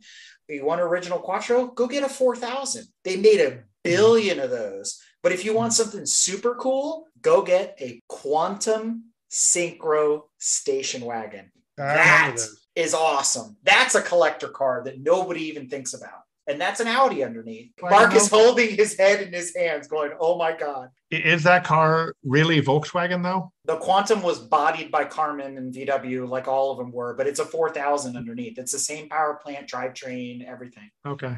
Yeah. Okay. Interesting. And the Quantum became the Passat. I don't know why. That whole period, the Rabbit and the Quantum, they made all these weird names up. I kind of wish Quantum had stuck around, but maybe in the EV versions we'll get it that. Well, shifting gears here, and again, one car I really did want to bring up that is just starting. Again, it's the younger people who are interested in them, the Lincoln Mark 7. I know, Eric, here I go with the Lincolns, but I am a Lincoln junkie. I love these cars. The Mark 7 was really, really something in its day. It was introduced late 83 for the 1984 market. If you look at it, it has the flush headlamps. No other car had the flush headlamps in 1984. They were not available. Chrysler will tell you they were the first one to have it. It's not true. It was actually Lincoln. The doors, they were cut into the roof, kind of like a 63 Stingray. There were all kinds of advancements that Mark 7 brought to the program. They had a console. They had true bucket seats. They had a floor shift. This for an American luxury car was really, really, frankly put, it was just mind-blowing, because here you had everything people loved about the European cars: the bucket seats, the floor shifts, the doors in the roof, the flush headlamps, all these things added up. Damn. Lincoln really knocked it out of the park. And yet, not many people really noticed. You were a Lincoln guy or a Ford guy, you looked at it and said, wow, this is the wave of the future. And sure enough, if you watch Ford's history, if you watch all American car history, they followed the Lincoln Mark 7, and nobody wants to give that car credit. But that is one hell of a robust car, really a robust car. The 5-liter engine. Yeah, they had the 5-liter, the 302, but for 1984 only, they also offered a diesel, which was built by BMW, and that was to meet the CAFE standards. Here we're talking about the GLHS as one of 500 or one of 1,500. I forget how many they built, but it's the oddball of the oddball family. That BMW diesel 6-cylinder in the Mark 7 is always the oddball of the family. I want to say they did import something like 1,500, and it was literally just to meet whatever the federal government required for CAFE standards. And that was the whole reason they did that. And the funny thing is, they're not worth any more. In fact, people prefer the 302 because they're more familiar with it. They can get parts for the 5-liter. They don't know what a BMW diesel is. They're not comfortable with that. So even though it's much, much more rare, people don't care. Could potentially be a collector item. Strange and rare sometimes equal that person going, well, that's really cool, and I want to have 12 of those. Right. Well, and I think that's something to do with collectibles too, as collectors. One little trait collectors have is they all want that something nobody else has. And that's where these cars start to become popular, like the Lincoln with a BMW diesel. That Audi, they only imported 532 of them or whatever. Unless you're an Audi guy, you're not going to know about this thing. It's just one of those off the radar cars. And yet, because it's off the radar, you could probably buy one pretty cheaply. UR Quattros, not so much anymore. Those have gone way through the roof. Yeah, and that's the funny thing. The Mark 7s are doing the same thing. I'm looking at these Mark 7s, and they're maybe not like that Quattro, but they are really starting to climb up. But anyway, I think that is a pretty important car. And that is a car that actually, when I do meet some younger people who are interested in buying some sort of a collector car, but granted, I have weird taste. I'm not into going 500 miles an hour. I'm not into, I like a car that I can get in, just enjoy. You want to cruise to the beach, you want to cruise to the mountains, you want to cruise to your local resort. This is a car you can do it in. If I want to have a fight, I'll go find an in-law somewhere, So what else is sitting in the 80s that isn't already considered a collector? Things like the UR Quattro we already talked about. The DeLorean, it's already really a collector car. What are some of these wolves in sheep's clothing that are still sitting out there that a first-time collector could be interested in? Is there something we're overlooking? I gave Chris a hard time earlier, but I go back to the 85 928 just because it is a really great early example of relatively modern technology with the 32 valve 5-liter V8. They are underappreciated, undervalued. During this time, I wanted to mention to you also that these joint ventures started up, like Callaway with the Corvette. There were certain models that were done aftermarket that we brought on. I think, what was it, Chrysler had a relationship with Maserati. They had I can't remember the name of the car, but the TC. There you go. Thank you. And they didn't use Corinthian leather. I want to drive one of those. I've looked at them, and those are another underappreciated car, right? Motor by Maserati, drivetrain by them, designed sort of by Pininfarina, and then Chrysler had their magic in there. And they came as a manual. So I'm like, I want to drive one. Be careful of that, though. Be careful of that, because some of them it was the head by Maserati, but the actual engine, everything else was Chrysler or Mitsubishi. Oh. So you want to be careful. You've got to get the actual one with the head by Maserati and the 5-speed manual transmission if you want to go that route. Building on that one, the Cadillac Elante, that's kind of coming into its own. But one car that a lot of people forget about, the Buick Riata. Oh, yeah, the little kind of bathtub thing. I think that's one of those overlooked cars. People are going to wake up and realize, oh my God, what a cool car this is. I don't know if it's going to go through the roof in price, but it is something that's overlooked. You know, it's in the shadow of the Elante, it's in the shadow of the TC. And I don't think Buick people really got into them that much because it was kind of out of the Buick scope. It wasn't what your traditional Buick buyer would go look for in a showroom. Oh, I'm going to go buy a 2-seater, coupe or a 2-seater convertible. That's not your traditional Buick buyer. But I think that's another one. Well, I would agree. I would also say the Pontiac Fiero. Maybe not. Yes. I was just Brad's favorite car. We should have had a Deadpool on how long it took for the Fiero to come up. Of course. Well, I've got one that's Fiero adjacent, but is actually a good car, and that's the Toyota MR2. Yes. Yes. First gen is a great little car. Great car. I mean, if you want a reliable X19, that's the thing to buy, is a MR2. And you could get it with a factory supercharger as well. I think that's a great car, but I don't want to crap on the Fiero. It's like a DeLorean in that I feel like that was a really ambitious and important car, but not well executed. The running gear just wasn't as good as it should have been for what they were trying to do. I mean, the last couple of years of the Fiero, they really sorted it out. In the 90s, they got it right. Yeah, exactly. Yeah. Well, and let's remember one thing about the Fiero, like I think Mark was just saying, the last couple of years of Fiero, they were getting it right. They were getting it so right, in fact, that Chevrolet essentially told General Motors, this is not the kind of club room we can have 2-seater sport cars now, is it? So Fiero was getting so good that Corvette was starting to get a little paranoid about it. It was cheaper. It was fun. It was something everybody could afford. No, it wasn't going to move like a Corvette yet. Give it time. They were working on turbocharging. They were working on all-wheel drive. So this was going to become an animal of a car. We're going to get rid of it because sales aren't that good. Oh, yeah, right. Sure. Sales aren't that good. Mind you, it's outselling Corvette like 3-1. There's a lot going on in the 80s, right? And to the point of the episode we did with Mark, we discovered that a lot of really great 90s cars came from the 80s, right? They were born in the 80s and they made their way, like the Fiero, same kind of deal. They matured. They matured like fine wines. But one thing we've kind of overlooked, we talked a lot about Italian cars, talked a lot about domestic cars, German cars. In there, we focus a lot on VW, Porsche, Audi, not a ton on BMW, because a lot of BMWs have already become collector cars. Mm-hmm. What we haven't touched on, except for that RX-7 and the NSX, are Japanese cars. They were late to blossom. They were late to the game, right? It took them a while to get ahead of steam. In the 80s, I think there's some really neat cars in there, but they fall into the hot hatch category, like the Starlet and the FX16 and other cars like that, where they're kind of obscure. And when you see one, you get excited. You're like, wait, is that a Fiesta? No, oh, wait, no, it's not. It's a Corolla, right? But I think they were still coming into their own at that time period, unless there's something that really jumps out during the 80s. Other than the AE86. I mean, but that's already a collector car. Well, I think one thing we could all say, I think we can agree on, let's face it, BMW, the ultimate performance machine, Datsun Nissan came out with the Maxima, and they started marketing it as the 4-door sports car. And it had the 300Z DNA. It had the engine. It had a lot of the chassis components. And if you ever drove a Maxima, any of them, they really were something else. They were absolutely amazing cars.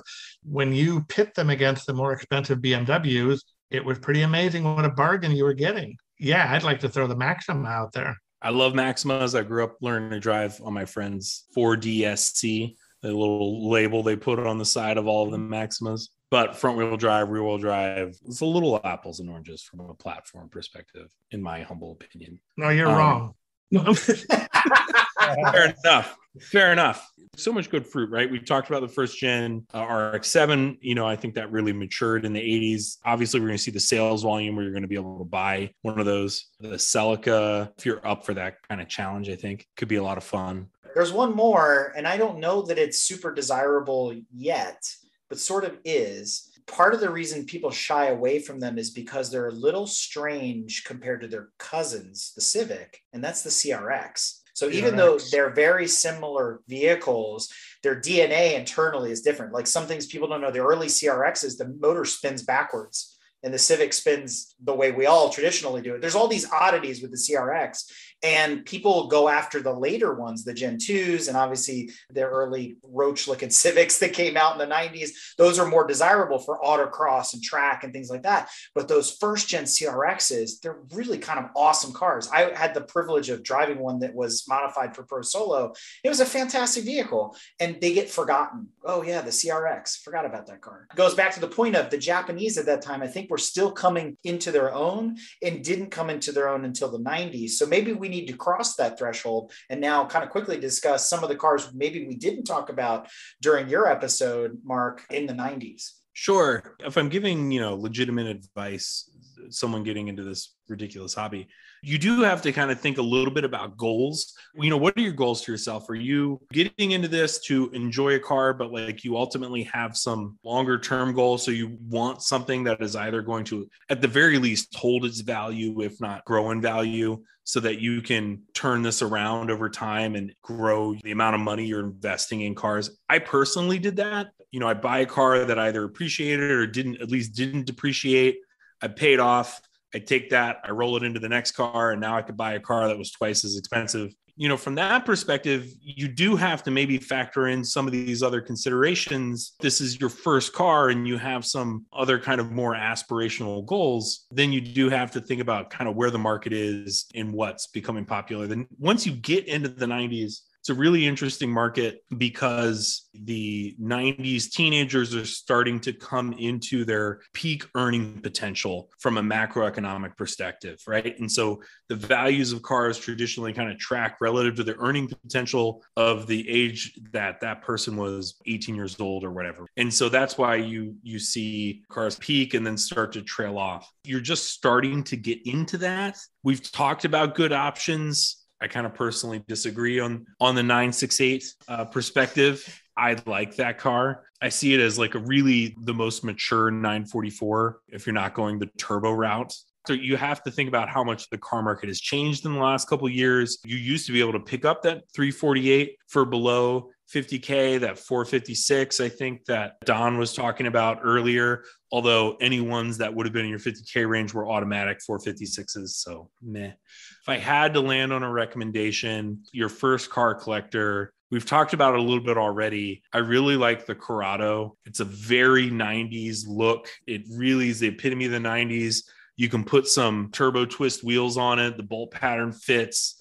They look the sex. It's a cool car. I'm a little actually personally partial towards the supercharged four-cylinder. The VR6 is more valuable in the market. Even today, in this kind of crazy market, if you look at bring a trailer prices, which are always kind of inflated, you can find a better deal than bring a trailer if you're willing to work your market and work your area, take your time and shop for something. They've been selling Corrados. They have, I think, 3 transactions this year that are all like sub 20 grand. And those are VR6s and some other things. And so I'm going way below the 50K target. I'm thinking about myself when I was 27 years old and I was first buying my first collector car. I went with an 80s car. I got a really nice 85 Carrera 911, but that was back when everybody hated the 80s 911s. I got it for 20 grand. It was an amazing car, an amazing condition, and the guy had a ton of money into it. You'll find very passionate Corrado owners that spent an irrational amount of money on their car. In the 90s, if I had to pick one, that's probably one that I could lean on. There are a ton of others. As I said earlier, don't be afraid of being basic. Don't be afraid of a Fox body Mustang if that's what you like. You can find somebody dropped a fortune in. You'll still get beat by Tesla at the drag strip, but it's really cool and a lot of fun. There's a lot of different options out there. Oh, I already gave you the NSX. Okay. Apparently, so Your best 80s car? Got it. I got Time Shame by Time Cop Mark. Time Cop. I have that game. Eric, it's a great game. Eric, I'm telling you, Eric, you've got a fortune in Mark and Chris. You have a fortune. Give them a show. Make Sitting a on show a gold for them. mine, Trebek. Oh my God, I can promote the heck out of this thing. Are you kidding me? This is going to be brilliant.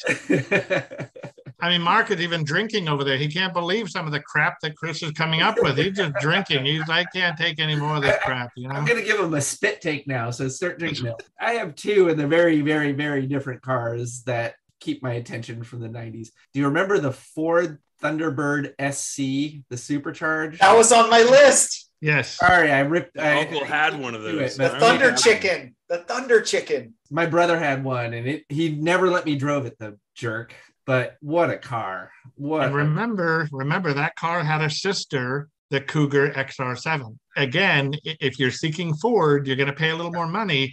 But if you know what to look for in a Mercury, you can get the same car. They made a 5-liter version of that, which you can find for like $5 in a McDonald's burger these days. Yeah, no. Just go rip the engine out and put it in something, like drop it into something else, and it'll like blow your mind. Great, great, great car. He also had a Pontiac, like he had some sported up Grand Prix, and I can't remember what the model number was for that. Hold on, They had a because Grand Prix in the you're 90s stealing. with the supercharger, the SSE. The Grand Prix also had a really special car from McLaren. It was the McLaren ASC Grand Prix, and it was a turbocharged. It was essentially a much more handsome, much more comfortable version of what a Grand National might have been. Very rare. Very few people even know what they are. Yeah, they've got flared out hips over the wheels. They're a little bit bigger looking, a little chunkier. I wonder, Chris, could that have been it? Or did you have the supercharged? It wasn't McLaren, but it was someone said it. I heard it. I just forgot the name. Rob. The SSEI, the supercharged SSE. Yeah, great car. Really great car. Yeah. GXP model as well, wasn't there during that time period? I think so. The GXP, I'm sorry, yeah. The SSE was the Bonneville. The GXP was the, yeah. Right. Actually, the one that I would really point people towards is Gen 1 Lotus Elise. Yes. Generally think that's one of the all-time greats. But they didn't sell those here. You have to import those. And a lot of people, you and I know what they look like, but they're not the ones I'm thinking of. Because the clock is run out, you can bring them in without penalty. A guy brought one in from England. He was holy cruds. I'll never forget that car. The handling, it's got a Toyota engine. I just think it's a beautiful, beautiful car. And also it was the prototype for the Tesla Roadster. They kind of built, pretty much use that. See, but I would take a step back. And if I'm going pure 90s Lotus, I would look for the last of the line before the Elise came out, the Elan, which is what they kind of spun off of. And the Elans are kind of wedgy and have that 80s shape to them, but they're also really kind of cool. And there were some MGs and Opals that were very similar as well. And if you remember, there was a commercial in the early days of kind of the internet. There was this guy and he would, spin the car into the parking spot, and it was in this little Opal convertible. And I'm not talking about like the Vauxhall VXR and the Opal that became the Solstice and all that. Precursors to those cars in the generation of the late Elans and stuff. Those are pretty neat cars that could be really collectible and very forgotten if you're looking British. Yeah, I think that's great. Lotus had, I'm pushing back a little bit on what you were saying, like they had lost their way a little bit. And like the Elise just like brought them right back to what it should have been. Yeah, exactly. Right. I agree. It's just like I agree. Pure lightweight, low power, but unbelievable handling. That was a really cool car. And I'll throw in last, Mark can call me on this. I certainly will. What year was the Mercure or whatever they call that? Oh, the Ford Sierra Cosworth, the Mercure XR4 Ti. Yeah, that was the 80s. That was late 80s. Wasn't it? Yeah. Okay. That was a cool car, though. That's another Very underappreciated car. Very underappreciated. Extremely. So, that's my 90s list. So I have one for the 90s that I think gets forgotten because it was eclipsed very quickly. And I recently got to ride in one for an extended period of time, and it reinvigorated the passion for one of these. And it's the first gen 2.5 liter Boxster. Oh, yeah. It makes 200 horse, weighs 2,700 pounds. It's everything you need out of a 2-seat roadster convertible. And they're cheap. They're very, very cheap. Good one. You have to bring it the first gen ZR1 Corvette. It's incredible bargain right now. Good bargain right now. Are they still cheap? They were relatively cheap for a long time. Yeah, they're still cheap. You know why? 'Cause they're overlooked because people look at the C5s and 6s, but it's a collectible item, and it was very expensive back in 1990 to buy a ZR1. It was double the price of a regular Corvette. 375 horsepower, had a turnkey, so your kid couldn't get more power of like 200 normally, and then it goes up to 375 or 405. Depending on the year. Remember when that car hit the 405, that was the moment when Corvette absolutely went fender to fender with Testarossa and Countach. Yep. They were and the 930 Turbo. They were fender to fender with those cars all the way, and yet they were so much cheaper. I heard a good one back in the day. I'm going to go buy myself a Walmart Ferrari. And they were referencing a Corvette. You can't go wrong with one of those cars. You really can't. The only caution I've got with the ZR1 from that era is don't break that engine, because there are no parts anymore. Oh, yeah. Those engines are, unobtainium. Made out of unobtainium, yeah. You do run into this situation very often where, the aspirational, less expensive platform, and I'm not going to say American or whatever, this is true cross country, where they go up against the end of the older platforms and they kick their butts. It's kind of really a shame in the ZR1, the internal politics around GM kind of killing that car. Totally badass and underappreciated. Great one. Kind of building on that, way off base here, I'm going to say this, and you guys are either going to wonder what it is, or you're going to say, you got to be kidding me, especially Mark over there with his anti-front wheel drive thing. But the Dodge Daytona IROC RT of 1992, that was a bear of a car, and it was a little 2.2 liter 4-cylinder with a turbo and an intercooler.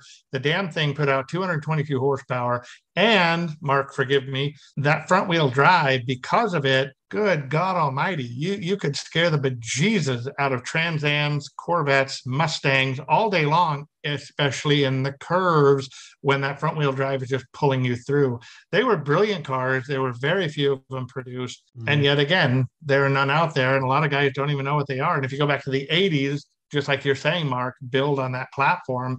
Yeah. I mean, it was just a K car with a turbocharged motor, that Charger body. That Charger you mentioned earlier, the GLH Charger, it's basically a derivative of that. Yeah. Right. It is the father of the Daytona. They shared the showroom for 1 year, I think. Then no more Charger with Daytona City. So another one that was on my list, coming from the VAG world yet again, nowadays you're starting to see the resurgence of first-gen Quattros and second-gen Quattro Coupes. And a lot of people, second-gen Quattro Coupes are like, what is that? You can go look them up. 1990, 91, they brought 1,500 of them. Some say 1,600 to the United States. We had 3 of them, so I can account for those. We still have one. They're kind of the epitome of the 90s, right? A big old just blob of metal on wheels, like any Ford Taurus or Contour, all that same shape. The 90s, everything was a marshmallow, right? The bubble design cars, right? Cab forward, all that kind of stuff. And the reason I bring up the Intrepid is the first car with cab forward. Granted, the Chrysler Intrepid is not going to be a collector vehicle. It's not going to make this list. I just said it for fun. Now, going back to Audi, the car you should buy is not a second-gen Quattro Coupe. You'll be disappointed with the whopping 175 horsepower that 20-valve 5-cylinder puts out. Save your pennies. You only need about 100 more, and go buy yourself a 1994 Audi 90 Quattro CS. It is a 2.8 liter V6. It's a more modern suspension. They came automatic and manual. It's a better gearbox. A lot of other stuff that was just improved upon the same platform. Those chassis are great. Adding the V6, putting the wishbone suspension, all the other stuff that you take and put on a second-gen Quattro is all there for you. And it's not that much more expensive. And the best part is it's a sedan, right? You're not dealing with trying to get into the back and the vault doors like a Chevy Beretta that, the second-gen coupes had, all that kind of stuff. So that would be my recommendation for a saloon car from that era. That's interesting. The Audi guy recommending you go from the classic inline 5 to the V6. Heck yeah. And the other reason is you can put the 4-valve heads on there from the later sixes. You can do a lot of stuff with the 6-cylinder. There was an all aluminum 3-liter that you could drop in there. There's a lot of things you can do. More modern fuel injection in 1994 versus 1990, right? In the beginning, they had Motronic, and then the later stuff came out. So it's just a better car waiting 4 years later for something way more modern. Now, if you really want to go extreme, the Cabriolet is what I would get if I was cruising around. Same body style, all the stuff I just talked about. Only difference is they came in automatic only, but that's really easy to swap out. Let me throw one else out you guys. The Taurus SHO, Yamaha engine. He's shaking his head. Yes. They were cool. Yeah, definitely. It was affordable. It was the poor man's Audi 5000. I mean, right. You know. It really was. You know, the SHO, again, Yamaha power, 220 horsepower out of the box, 5-speed manual. It went into the 90s. You had the same package, but the availability of an automatic and a sharper body. Now, the SHO was a fantastic car. And building on that and going into the Mopar camp again, you had the Dodge Spirit RT, which was basically, let's take that Daytona's 2.2 turbo and put it into a sedan body. And again, nobody knew. Nobody had any idea what this car was. It was a killer car. It really was. Now, going back to Japan, if I could kind of compliment you guys, Mitsubishi had the Galant, but it was a VR4 package. So you had the 3-liter V6 with the twin turbo, with the intercooler, with the 5-speed manual transmission. I mean, for the most part, it was a fairly conservative looking car. I think the SHO and the Spirit looked a lot more aggressive than the VR4 Mitsubishi sedan. The Spirit was the one that was also offered as the Shadow and the Duster and like a million other names, right? It was the Plymouth Shadow and it was the Dodge Spirit. The Duster was a sub package to the Plymouth Shadow. So you would recommend that over the Neon? Not that I'm saying the Neon is suddenly becoming a collector car, because it's not, but I'm just asking. Yes. Chris's face is amazing. I would. I think he opened some Gorgonzola over there or something. I think the Neon is a fun little car, but when you're just talking, sheer drivability, sheer torque, the Neon cannot touch the Spirit RT. There's just no way. It's just not going to do it. And it's sure as hell not going to touch the VR4. Another reason I like that Spirit, it's a 2.2 liter 4-cylinder with a turbo and an intercooler. The other cars are V6s. The Mitsubishi is the bully of the group. That thing's got a V6 with 2 turbos and an intercooler. The SHO is a 3-liter V6 that's really, really well tuned up. Those two are bullies compared to that Dodge. That Dodge is a little 4-cylinder, but it kicks butt. So I'll see your Spirit and I will raise you. I think it was 1992-ish when they went out, 93. The last year of the first gen minivan came as an RT with color match bumpers and all the stuff. Mm-hmm. Those are cool. And I think that's a collector car if you're into vans and station wagons. But I want to throw a wrench in here because we did bring up minivans. Got to bring up the SVT Lightning truck. It's a very sought after truck now, very collectible. The very first one. Yeah, you're right. I like those a lot too. They're a lot of fun. I know a guy who tunes them and lowers them, and those things are incredible. Yeah, that's a great car. That had the Windsor in it, if I remember correctly, or the Cleveland, one of those two motors, right? It's nothing fancy in base trim, but when they lightninged it up, it was a hell of an engine. They are. And if you want to go that route, here I go with my Oldsmobile again, the Oldsmobile Silhouette, which was a dustbuster looking van. I mean, they weren't performance oriented at all, but if you want to talk about cool minivans, now I don't know if we're going to go recommend to some guy, hey, for your first collector car, you should go get a minivan. I think you guys have been smoking a little too much. So let's just let's get back on track that we're starting to talk about minivans. I think we just lost half the audience. Chris, I can pretty well assure you that Mark is writing all this down and he's going to bomb us very soon here. No, it's Brad. We haven't heard from Brad for like 90 minutes. I know Brad has just been sitting over there. I'm like, what does he do? No, thank you, Alex. I'm okay. The 928 was definitely one. Although I'm a 968 guy like Mark. The 968 is just a phenomenal car. Ever since we started autocrossing together 20 years ago, I was drooling over the couple of the 968s that were there. So that car for me. But the 928 is a good distant second for that. I'm disappointed that nobody said anything truck wise, other than the SVT Lightning. When we were talking about the 60s, I was thinking like Suburbans and stuff like that. But that's just because I'm a bigger guy and I like bigger vehicles. The late 90s BMW 7 Series, those are beautiful cars. Like the Transporter. Yeah, those are really 740. Yeah, that's 740. Yeah, the 740 ILs, and you can get a 740i Sport. I looked for one for a long time and they just was very hard to find. So that's why I bought the S8 when I did. But yeah, those cars are phenomenal as well. Wow. Okay, but look, guys, I hate to cut in again. I know I'm like the Jay Leno here, but I kind of got to get going. I want to throw out a few that I wrote down here for 90s cars that I think are worth looking into. Laugh at me, don't laugh at me, whatever. I'll start with the Honda Del Sol, which is basically a 914 or an X19 or a Viper. If you look at it, it kind of looks like a baby Viper. The Lexus SC300 or SC400 Coupe. The other one, which is kind of a weird one, you might actually have to look it up, very early, the Infiniti M30 Coupe or convertible. Then here I go with the Oldsmobiles again. The Oldsmobile Calais Quad 4. I want to see your facial reaction. I want your opinion on this, Don. 2002 to 2004 Thunderbird. Oh, yeah. Yeah, they're a great car. I mean, if you just want to cruise and chill, correct me if I'm wrong. I don't think those had the supercharger option at that point, did they? No, 4 point. They were just the 4.6 and then the it's 3.8. a Lincoln Mark X. It's a Jag X Type or whatever underneath. So yeah, those could be collector cars. They're really cheap and they're unique and they're very retro and they're in that retro at the end of the retro period, really. So I think those are something people could look out for. And actually that specific generation, which was the last of the classic Bird, if you will, before the retro Bird came out.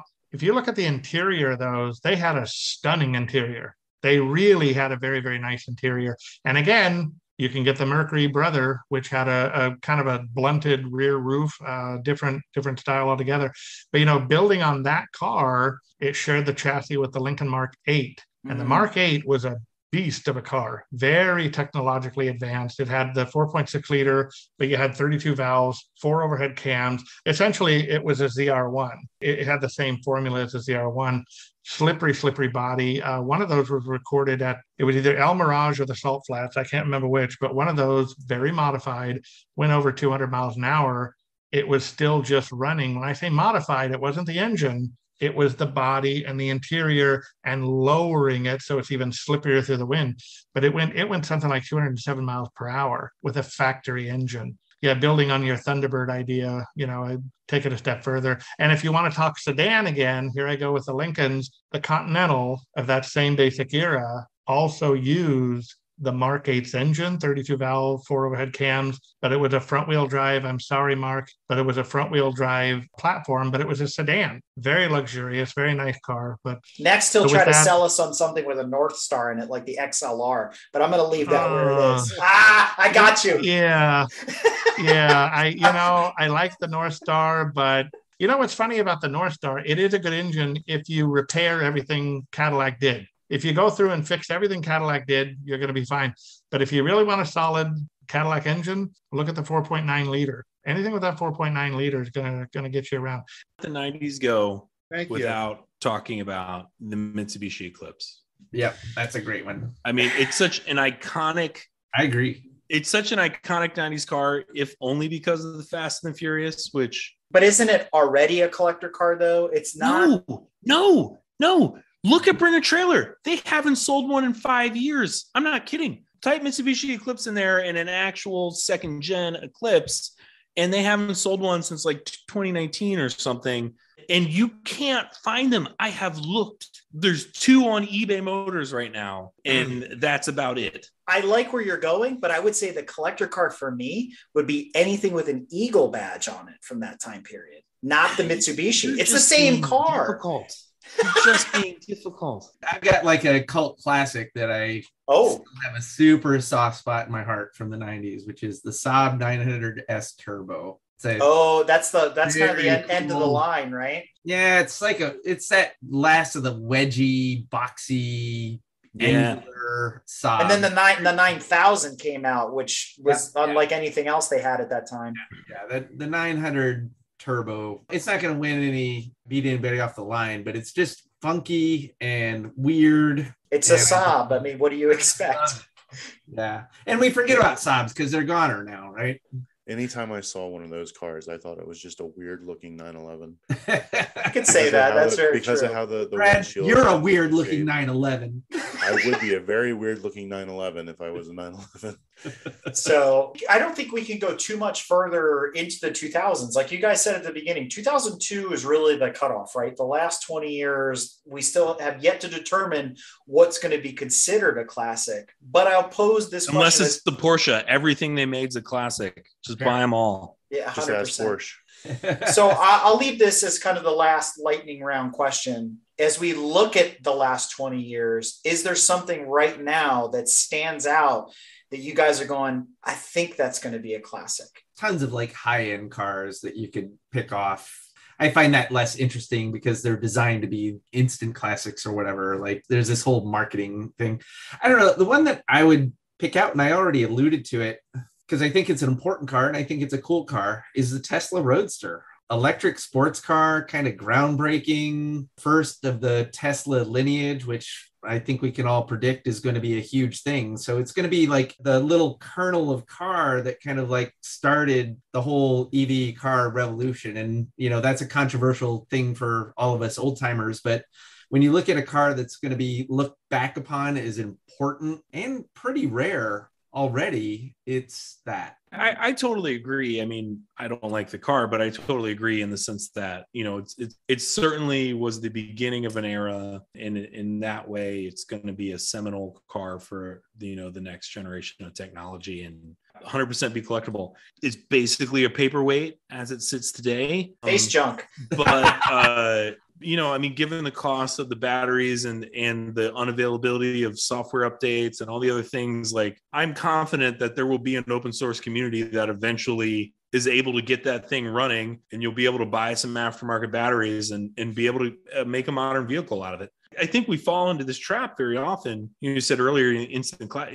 There's so many auto manufacturers today are kind of playing on the trope of the, you know, this is the last hurrah of the ICE platform. And whether it's Shelby Cobras or whatever, the thing is like, who knows when that last hurrah really will be, right? Like there will absolutely be a market for 5,000 or 10,000 cars for 150 grand that make a bunch of horsepower and run off internal combustion engines. And they're going to be making those through 2035 or 2040 or what. Like, it's not now.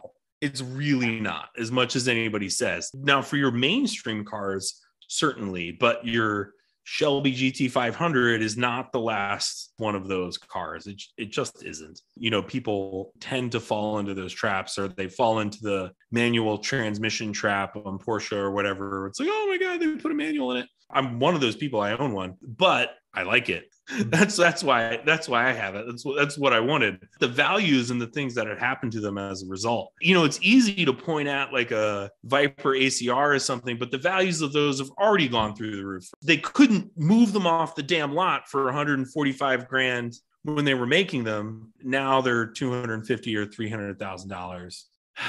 If I had to pick a classic car that wasn't like an obvious bid at a classic, maybe it's a little basic, but I go back to like a C7, ZR1 or Z06. You know, it was the last front engine Corvette. It was the last of a generation. They had a hard time moving those. They were selling, especially the Z06s, with like huge discounts to get those things off the lots just to move them.